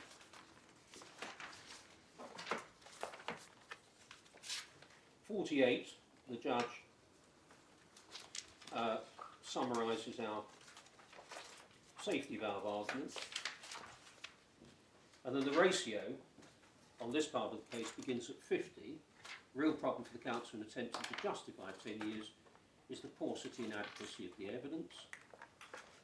51, reference to DH and Czech Republic, racial discrimination, particularly invidious kind of discrimination. And then I'll come back to these when making good my submissions on ground 1, but then the judge at 52 finds that in order to do this, that is to say justify under section 19, the authority must address the possible impacts of the measure, and there's reference to coal. We say that's a misdirection of law, come back to that in a moment. And in 53, only consideration given to, in relation to race is the BME or white residents. And then last sentence, no consideration therefore begins to whether the council has struck the correct balance. That's part of the ratio. So sorry, 53. So the ratio is at 50. And then he gives, the judge gives authorities to support that, 52. Yeah. And I've highlighted that important line. In order to do this, that's to justify, the authority must address the possible impacts of the measure. That's at 52. And then at 53, last sentence, no consideration therefore been given as to whether council has struck the correct balance between disadvantage to Irish travellers and the aims of residents required. The authorities make clear that deference to a decision-maker's conclusion is proportionate, is only appropriate where balancing exercise between the discriminatory impact and the pain has been undertaken, and reference to the 3 authorities there. I'll come back to those. And then finally at 56,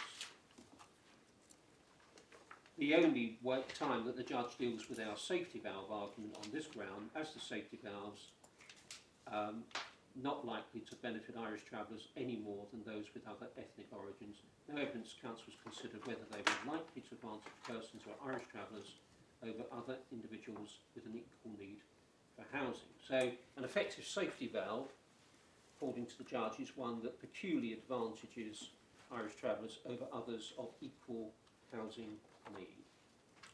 And then 59. Just as to structure, as you say, 50 starts by talking about the paucity and inadequacy of the evidence, and that various aspects of that are followed through to 54 and 55. Then 56, we have the safety valves. What's the structure of it from then on? 57, 58 merely recite the fact that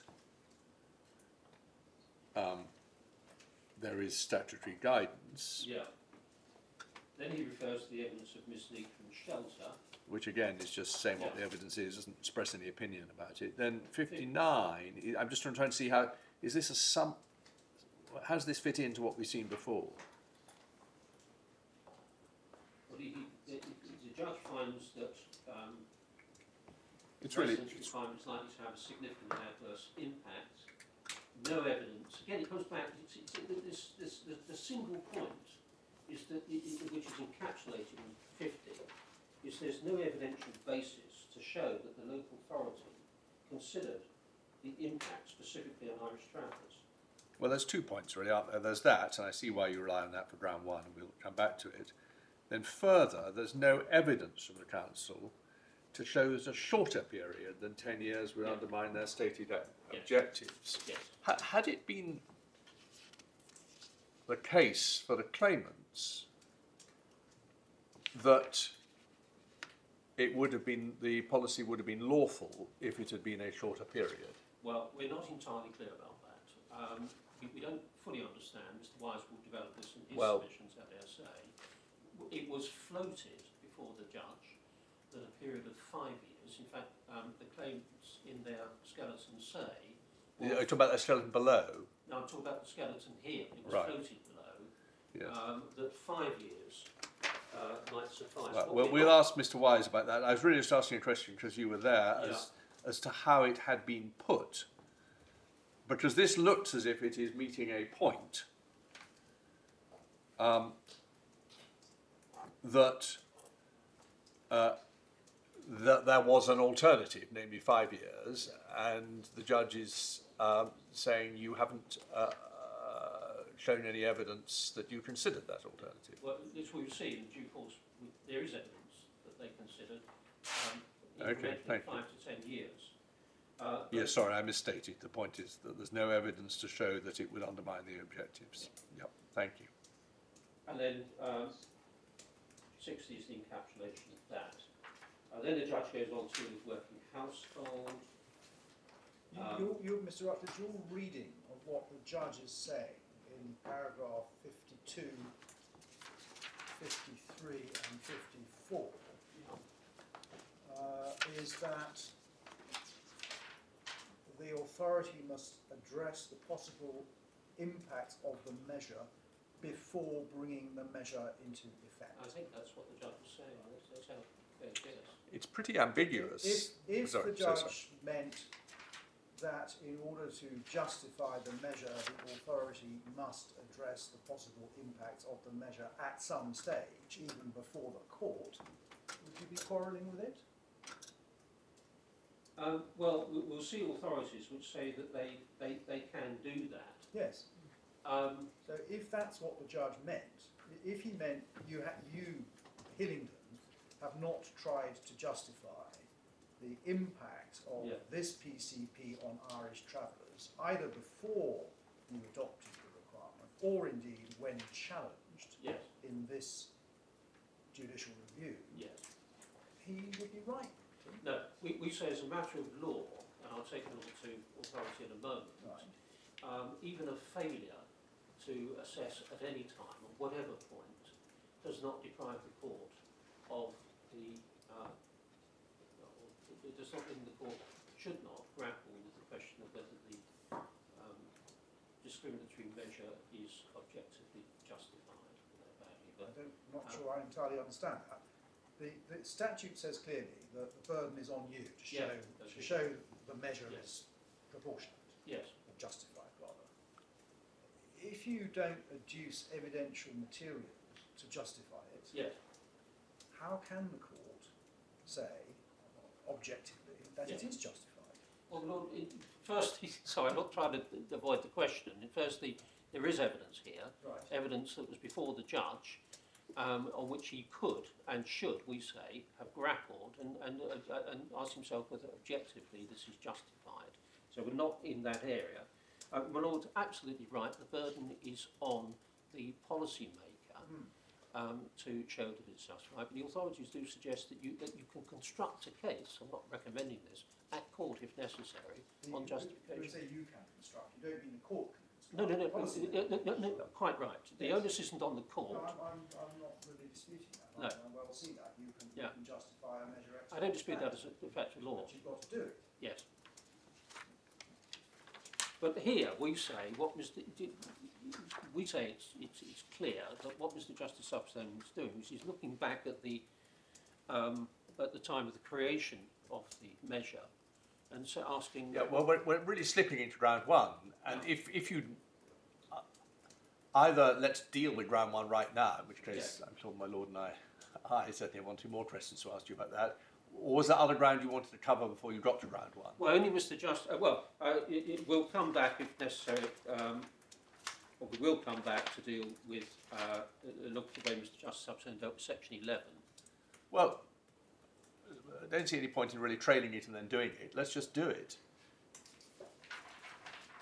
It's up to you. But I mean, what I understand you're doing, you're taking us through the judgment, flagging up points which you're then going to come back and deal with in relation to the ground. Yeah. Is that a useful use of time? Why don't we just go straight to the grounds? I take it. Is that? Well, then can we look at ground one, because my Lord has opened it up.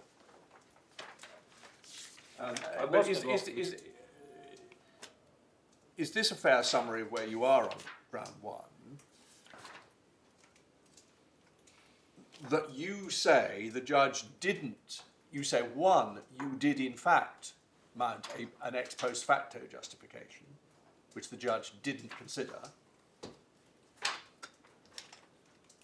Instead, he put you down because there wasn't a contemporary justification. Yeah. So that really involves us seeing what the judge's reasoning process was. Yes. Para 50 is ambiguous on this point, doesn't say anything about at the time.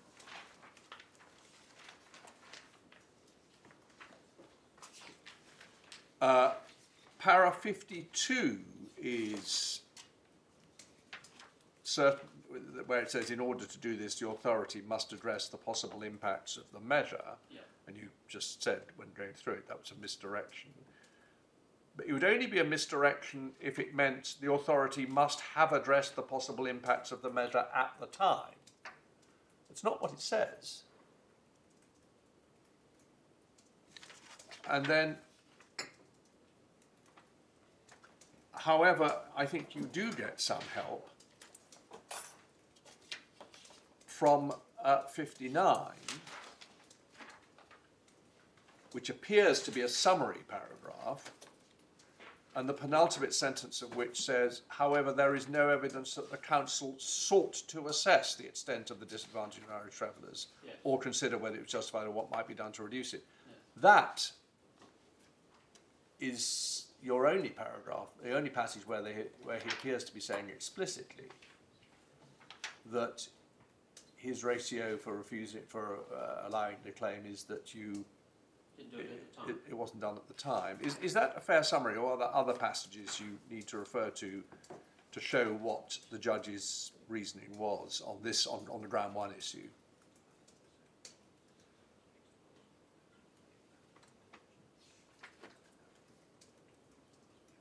Yeah.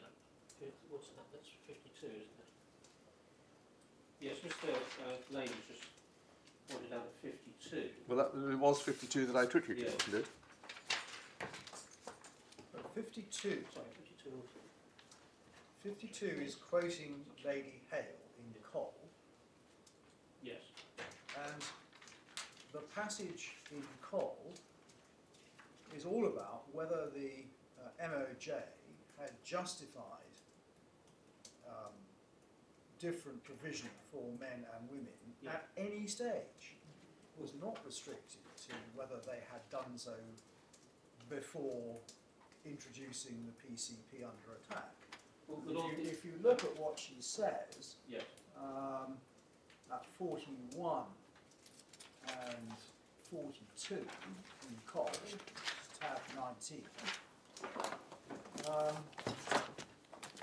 Lady Hare records that Miss Rose, who is for the women, accepts that in principle the different provision might be justified. Her complaint is the MOJ has never properly addressed its mind to the problem, etc., etc. There are other options that could have been considered, and so on and so forth. It is for the Secretary of State to show discrimination is justified. The Ministry has not assessed the possible impacts on women, and therefore cannot show. I mean, this has nothing to do with when this exercise is being taken. This is they just haven't done it at all. Well, safe to say, my lord, I'm sorry, safe to say that what Mr. Justice Branston said, Baroness Hale refers to 42, was in the context of compliance with the public sector equality duty, which is dealt with at the outset. So it is backward-looking. Because the Secretary of State hadn't complied with his duties under the PSED, he couldn't therefore demonstrate. Well, I think one has to be careful about a possible elision here between two senses of saying you can't rely on. Yeah. One is you can't rely as a matter of law, Yes. Which I think, subject to anything may be said, I don't detect anyone is saying that the authorities say that if you don't do it at the time, you can't do it later. If they are, I can take some persuading that that's what the authorities say. Yes. But another sense, which we do see in Cole, and I think in some other cases as well, Elias is an example, is, well, if you didn't do it at the time, it becomes much more difficult for you to do it later. Yes. For all sorts of reasons, one of which is purely forensic, which is that what tends to happen in these cases is that the council or the local authority, the public authority, turns up with its impact statement, which was done at the time, and argues the case on that basis. Yes. So it's very easy in those cases to find the two concepts slipping into one another, and the court may say you can't rely on it because the impact statement didn't show that he considered the right points or whatever. But that's not because of any problem of law, that's just because that's the only evidence they rely on. Well, And I think we have to be careful in seeing whether, in some of the authorities, and indeed in Mr. Supperstone's judgment, Mr. Justice Supperstone's judgment, where he does say, well, you didn't look at it at the time, he's really making an evidential point rather than a bad point of law. Sorry, that was a long speech, but I think that is... No, it wasn't. It's helpful. I'm just wondering whether the point that the Lord put to me is the one that's encapsulated in Lord Kerr's judgment in the Brewster case Well be. about post hoc logic. And Which tab is that, Mr. Rutledge? yes, I'm so sorry. It's tab 18 at paragraph 51.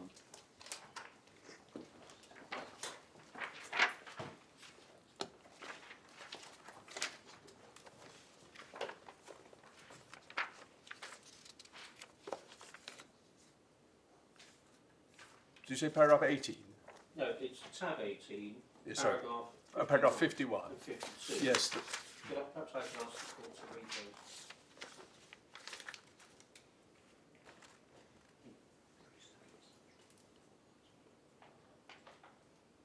No, yeah.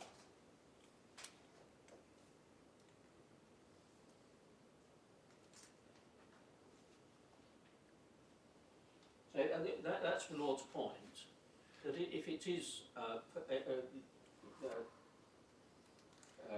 post hoc logic or retrospective judgment, then a greater degree of judicial scrutiny will be applied, but nonetheless. Well, I'm not sure it might... Yeah, I see it is a point. Yeah, Isn't it? yeah. It's So, great. I don't want to. I will of course answer the court's questions. I don't want to dwell on this too much. The gist of our case under ground 1 is that the judge did not, whether it was because, and we do respectfully say that properly read his judgment saying it's because they failed to do it at the outset, it was doomed thereafter.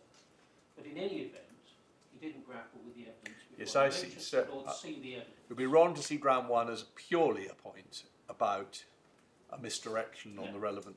Yes, I see.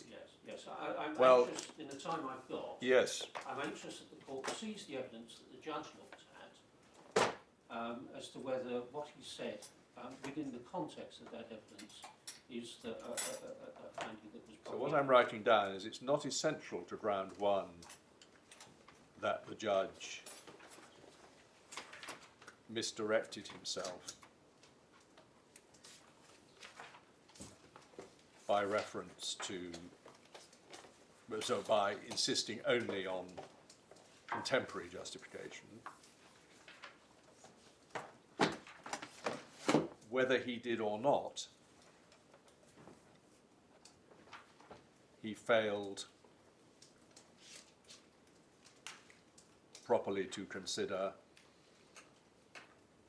the justification advanced. Yes. And And you're going to make that good. Yeah, thank you.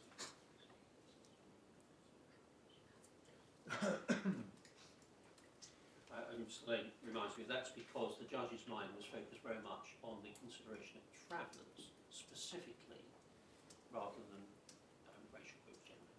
I want to take the court to the evidence Yes, that was before the judge. I was going to take the court to the cases that Mr. Justice Supperstone refers to, but with respect, it's clear that the Lord has the point, has encapsulated the point that we make in our skeleton about on cold and Elias and cases of that nature. The Lord's just yes, right. It was all in your. So rather oddly, you refer to, not oddly, but you refer to Harrod, which I think to a decision of the your main authority you rely on is a decision of the EAT. yes. Which is not binding on us, and No, of course not. But it's helpful. but you've done that simply as a way into these other cases. Yeah. Which are, okay. Well, we say it's a very helpful encapsulation Yeah. of legal principle. That's why we The evidence is to be found in the joint supplementary bundle. Can I just say on timing that I've given myself about 15 minutes to do section 11. I want to get onto safety valves, but I'm anxious that the court looks at the evidence. Once we look at the evidence, the submissions will become fairly clear. Yes. And I'm hoping that I will give myself sufficient time to deal with safety valves. Well, I will say as much as I can without leaving it for reply, so that my opponents understand the case. yes. The case. Good. Supplementary bundle. Perhaps the critical document for present purposes is tab 1, which is the 2013 impact assessment. To my knowledge, they have colour copies of this. Can we hand them up? I mean, or perhaps I'm not sure how you wish us to deal with it. Whether you'd like them now. Well, it's entirely up to you. If it's important for us to have colour copies, you better give them. Well, we haven't, no. The graph at 7B is important. Let's just see how we go. I think you can hopefully follow my submissions. Yep, keep going. And then we'll furnish the court with them. This is the 2013 impact assessment. Yes. And what's being assessed here, amongst other things, is the impact of introducing the residence requirements. Yes. And we look at the first page, step A, description of what is to be assessed and its relevance to equality, changing a policy. And then we see it's dated the 25th of March 2013, and it's carried out by 2 officers. And then it firstly records at A1 the main aims of the benefits that you're assessing, which include rewarding residents with long-term attachment to the borough. Over the page, page 2, at A2, it identifies the service users affected by what they were assessing. And they say in the first box, in A2, service users affected are residents who are currently on the housing register and those who will apply to the council for housing assistance. And then their equality profile is set out below, and as of January 2013 there were 11,520 residents on the housing register. That was pre-residence conditions, so there were a lot of people on the register. And then there's a breakdown in table 1 by ethnicity and gender into 4 groups: white, BME, other and unknown. What would be covered by other? Well, we say that would include, or certainly included within those, would be Irish travellers. Why? They're white, aren't they? Well,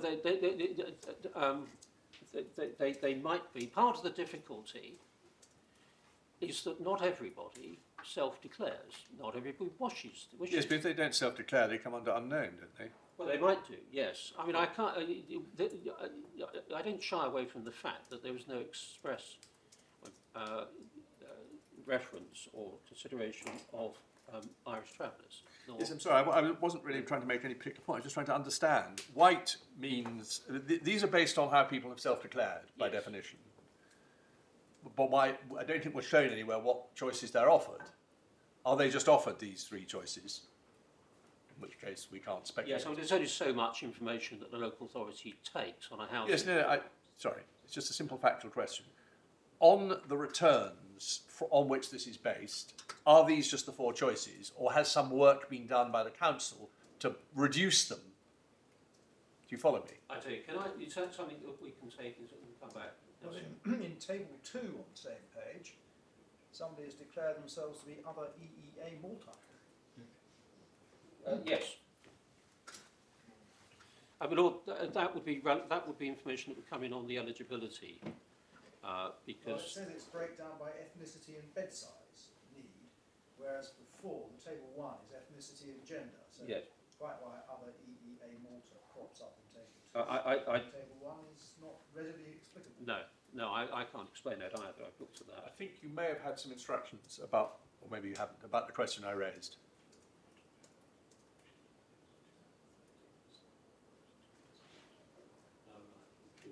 I'm told that the council wasn't aware about it in 2013. So wasn't what? Wasn't aware about it. Wasn't aware about what? Can I clarify this? Yes, but just try and be clear what the question is. The question is just a straightforward question. Is what we see here, these 4 boxes, Yes. the the 3 boxes, I suppose, the 3 options offered to people when they fill in the form, or is it council officers having reduced them to a smaller number of categories from a larger? I'm not asking you to answer the question now, but that's a question that would be useful to have answered. Thank you.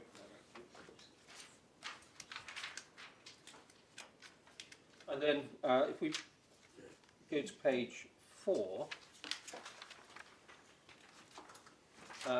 question A3, who are the stakeholders in this assessment? What is their interest? Stakeholders, residents, interest they may gain or lose their housing priority as a result of the changes.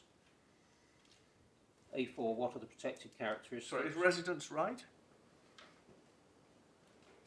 Surely this means people on the housing register, doesn't it? Well, what it says in... Oh, I see, it just means residents of Hillingdon. Yes. Oh, I see. Yes. Yes, Service okay. users, residents or who will apply to the council. I should just have said that page 2, it says the ethnicity breakdown of the households broadly reflects the social economic demography of the borough. And then at page 4, A4, the box shows that they're assessing, amongst other things, on the impact on race, ethnicity.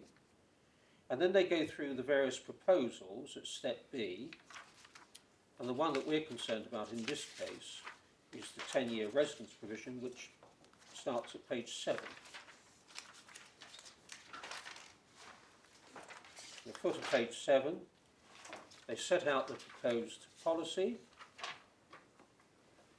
Table A looks at how it would impact in terms of numbers, overall in terms of numbers,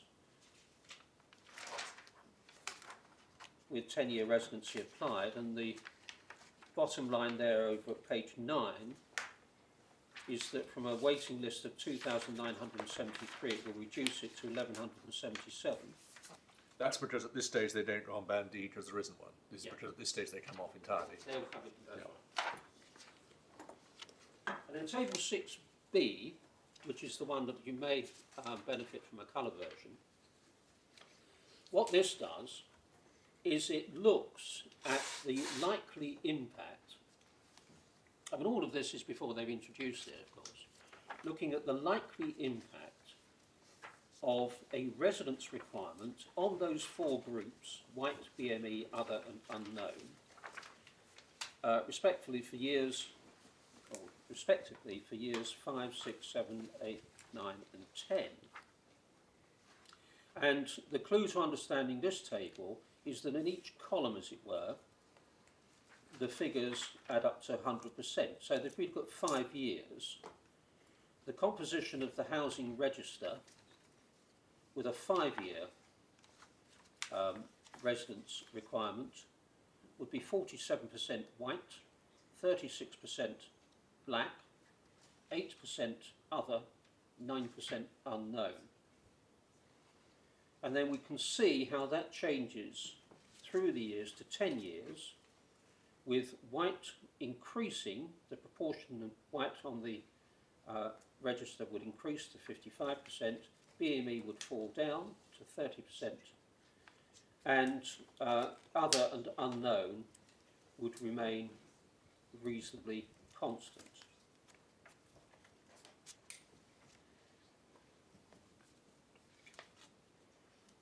And then at table 6D, there's an estimated impact of residence criteria based on 5 to 10 years, and figures are given that illustrate in another way that approach. And if we go to page 13, there's consideration of additional priority.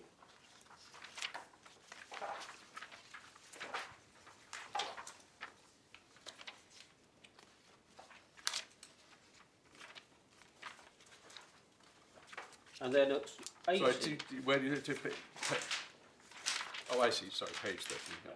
Yep. And then we go to the assessment at page 18. and they look at the negative impacts.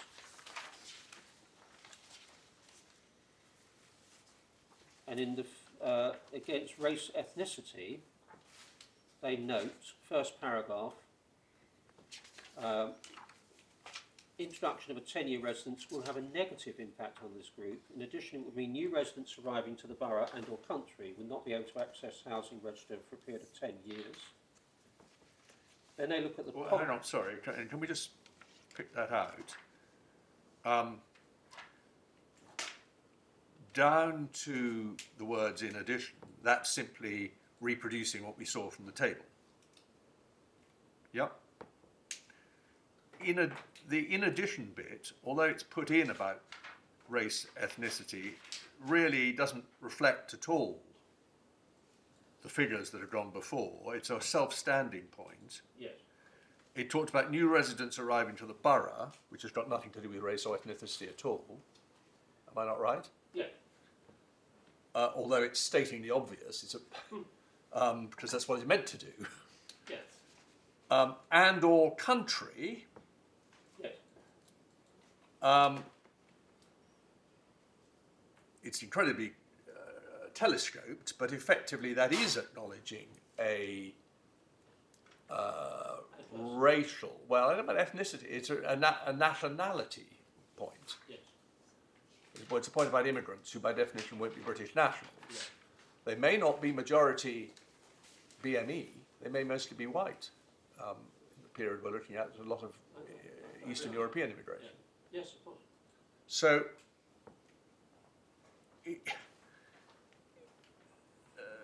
this is, I just really want to spell out what this is saying. It's not saying much, is it? No, the second part of it, I'm going Sorry, yeah, take,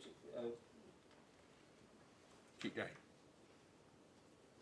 so they recognise that there's potential negative impact of those groups. Page 19, in the box community cohesion, those registered for housing are likely to be most economically disadvantaged, therefore contain overrepresentation of households in the protected groups. Families with children, single parents, families with disabilities, households from ethnic minorities. Access to social housing from the various groups will be monitored and reviewed to ensure that any potential discrimination is addressed. And then they move on to their conclusions. And can I just pick it up? Page 20, action. Although we think the policy changes will not discriminate against some of the protected groups, it will only be possible to monitor this effectively once it is implemented.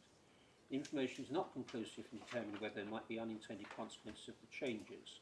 Therefore, continuous impact monitoring will be carried out, which will be reported to members after a year of implementation.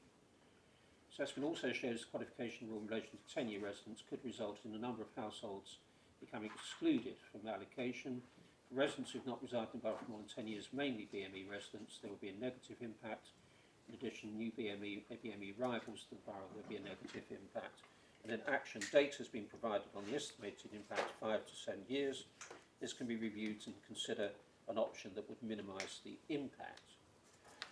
So there's likely to be an impact. It requires monitoring once it's put into operation and review. Can I move then to the second document in this bundle, which is the Cabinet report, which goes with that assessment to Cabinet for the decision to implement. And at page 31, it deals with the housing allocation policy. There was, of course, my Lord, full consultation. There were 2 consultations, and we see at the foot of paragraph 31 that 77% of consultees supported the Council's proposals to only allocate accommodation to applicants who resided in the borough. Page? Oh, I see. 31. Yes. 77% consultees who responded expressed support for it. And then over to page 32, this is the report to Cabinet. Local connection at the foot of the page. Council proposes that all other applicants would not generally be eligible for council accommodation. And then can they then 33, fourth paragraph down, broadly speaking, the proposed changes will have a neutral effect on applicants with different ethnic origins. The priority that an applicant will have on housing depends entirely on the individual circumstances. Could, however, be argued that by requiring applicants to reside in Hillingdon for 10 years before they become eligible for accommodation, the council has indirectly discriminated against applicants from a BME background, simply because the EA shows BME applicants are less likely to reside in Hillingdon for 10 years. Indirect discrimination is unlawful under Section 19 of the Equality Act. And then this, the proposed allocation policy recommends that exceptions to 10-year local connection requirement be made in appropriate cases, such as applicants who have been subject to domestic violence. An exception may also be granted where an applicant can demonstrate that they would suffer hardship if they were not considered for housing. And then next paragraph, second sentence, however, by permitting exceptions to avoid hardship, the council circumstances of all applicants can be fully considered and the possibility of an applicant suffering any disadvantage avoided. Further, by reviewing the operation of the allocations policy after 1 year, Cabinet will be able to consider whether any changes to the policy should then be made. So a fair summary, we say, of the evidence at the time of the introduction of the residence provisions was they looked at its impact on the protected groups, including race. They realised that it may well have negative impacts on certain groups. They couldn't say for sure until it had been implemented. But as a precaution against that, firstly, the scheme needed to be kept under review, and secondly, it had to retain sufficient flexibility so that hardship could be addressed where it arose. Is there any evidence about whether there was a review after 1 year? Well, Lord, there are two practical difficulties. No, there isn't, to answer your question crisply. The two practical the difficulties for Hillingdon in this case have been, A, the law changed between 2013 and 2015 with the Jakimova suit case that I took the court to, which clarified that you've got to put all of the statutory homeless into the scheme. And since 2016, this policy has been under constant attack in judicial review proceedings. It's very difficult for the local authority to review. It attempted to do so after Mr. Justice Supperstone's judgment, and that was unsuccessful.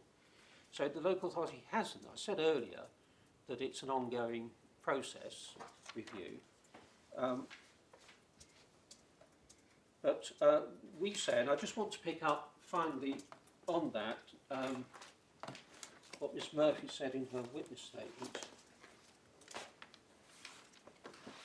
We are inferring, are we, that the Cabinet simply adopted the officer's recommendation? Yeah, I don't think we have the Cabinet minute, my lord, for that one. We do for the, but they did, yes. Yeah, I think so. Can I just go to Miss Murphy's witness statement,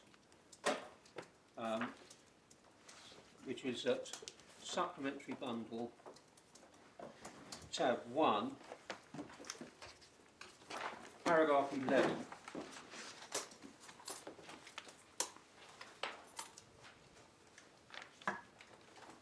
I understand that Cabinet considered. I'm so sorry. Supplementary tab 1, paragraph 11.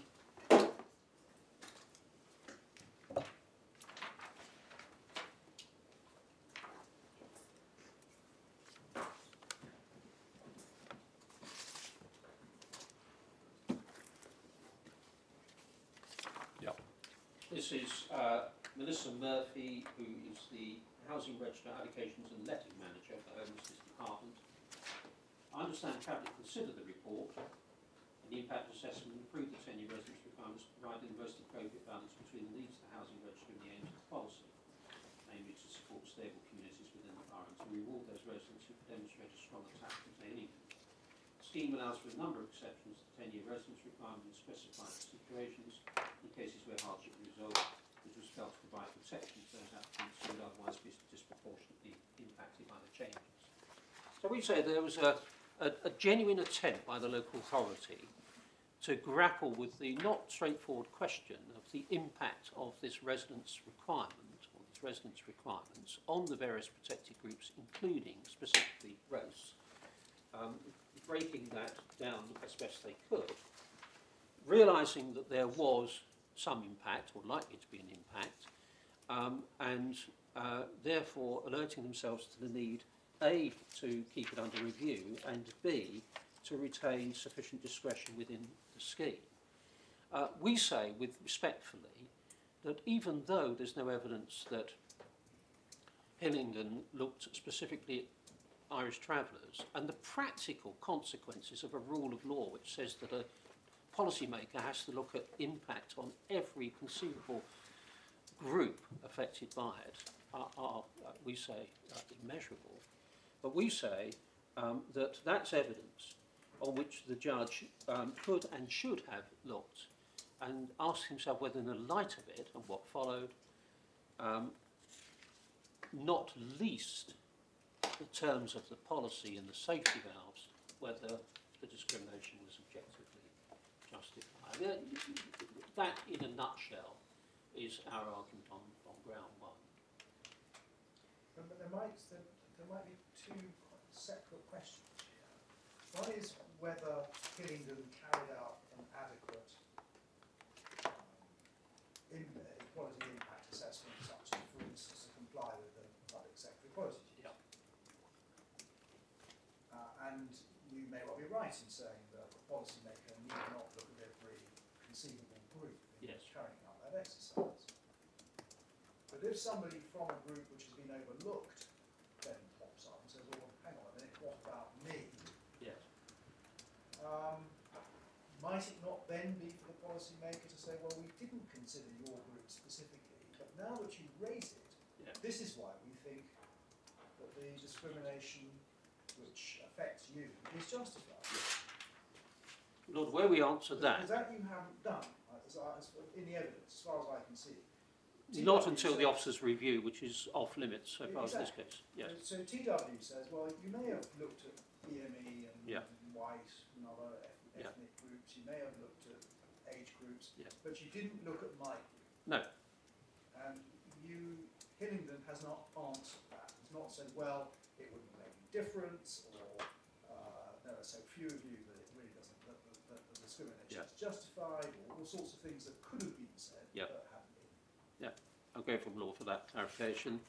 Hillingdon's case on that is that it anticipated that sort of problem at the time, and therefore wrote in sufficient discretion in its scheme.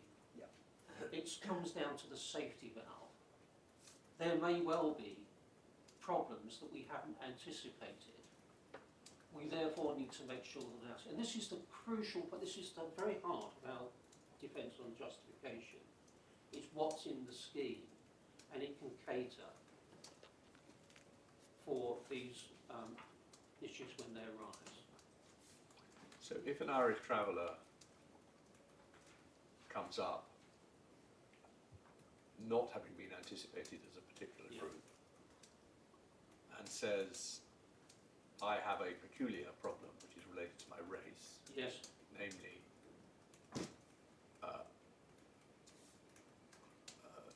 take a case not unlike the present one, that I'm in my 20s, my childhood was mostly spent travelling because that was my culture, and in practice that was my parents' culture because they dictate where I live.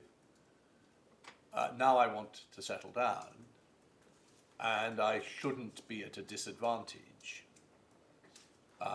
compared with people who've been here for 10 years because I had no choice about being mobile because of my parents' ethnicity. Are you saying that that could be dealt with under the hardship provision? Lord, I just want to see how the safety valve actually would work in such a case. I understand that. And this comes down to the fundamental issue on ground two. Is what is the purpose of the safety valve? Is the safety valve there to compensate any disadvantage that might generally arise as a result of a person's cultural or ethnic whatever? Or is it, in general terms, or is it there to compensate in terms of housing need, or to provide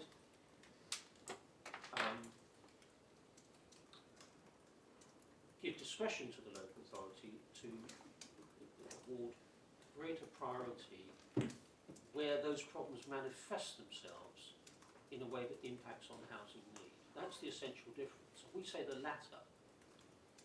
We cannot introduce a provision into this scheme to compensate somebody for discrimination solely on the grounds of race, because that would be direct discrimination against others. We can't, for example, to take, I think it was Justice Supperstone's example, we can't say, okay, it's 5 years for Irish travellers, 10 years for everyone else,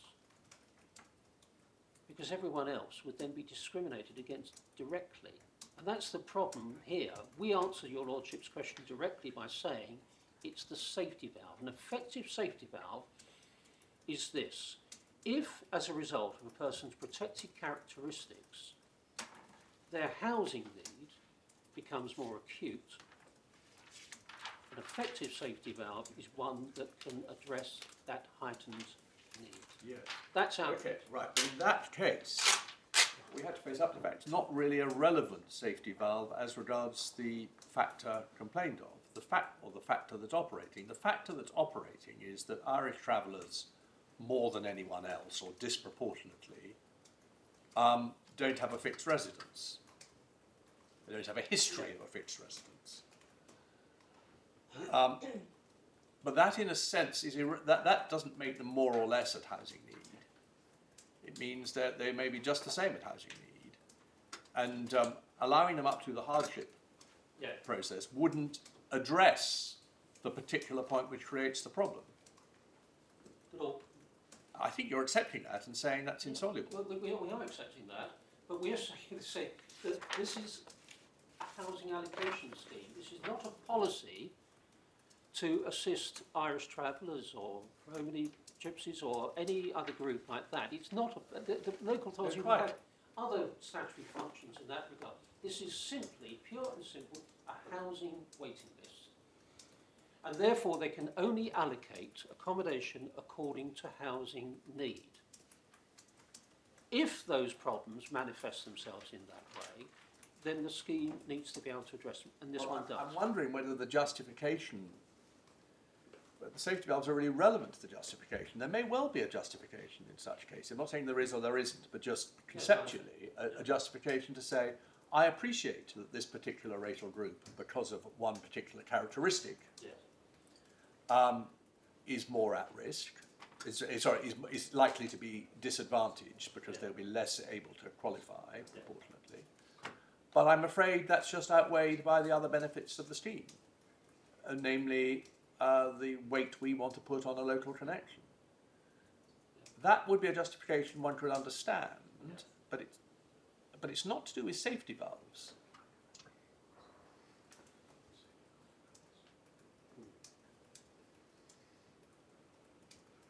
I don't think it's quite how the council has put its case. Well, you may want to think about that. yes, I may be wrong, but I mean that's. I mean, some difficulty with timing. Yes. I'm going to ask Mr. Burton whether he might. Well, can you all have a discussion? Sometimes it's because the court has asked you an unexpectedly large number of questions. I don't actually think that's the case. We've asked you some, as we're bound to do. No, I'm not saying this. No, I know you're not. But I'll just make this observation. The advocate going first needs the most time because you've done a lot of just ground laying, which had to be done by someone. And I would hope that those behind you and following you in the list will be prepared to give you some flexibility. But I think it's best discussed at the bar before rather than us imposing timetables. And your justification point really goes to both appeals, doesn't it? Oh yes. I mean, I can be shorter on my response on the Gullu appeal. I think you allowed yourself quite a lot of time. I think I probably did, and but I think You allowed yourself 2 hours for your Gullu that's response. also to reply on TW. Well, I understand, but replies don't normally take long. They certainly shouldn't. And Well, there may be room for you to I'll see if my colleagues can accommodate me for. well, let's not do the negotiation now. I would hope and expect they will be a little bit generous to you about stopping at 2:15. Yeah. But you may have to give up some of your time later in the hearing. So, safe to say, my lord, we're now pretty much through ground one and getting into ground two. There's an overlap. Good. Okay. Well, So let's we're making that. let's sit again at 2, and we will have today at least to stop firmly at 4:30 because I at least have other commitments at 4:30, but luckily nearby. Right.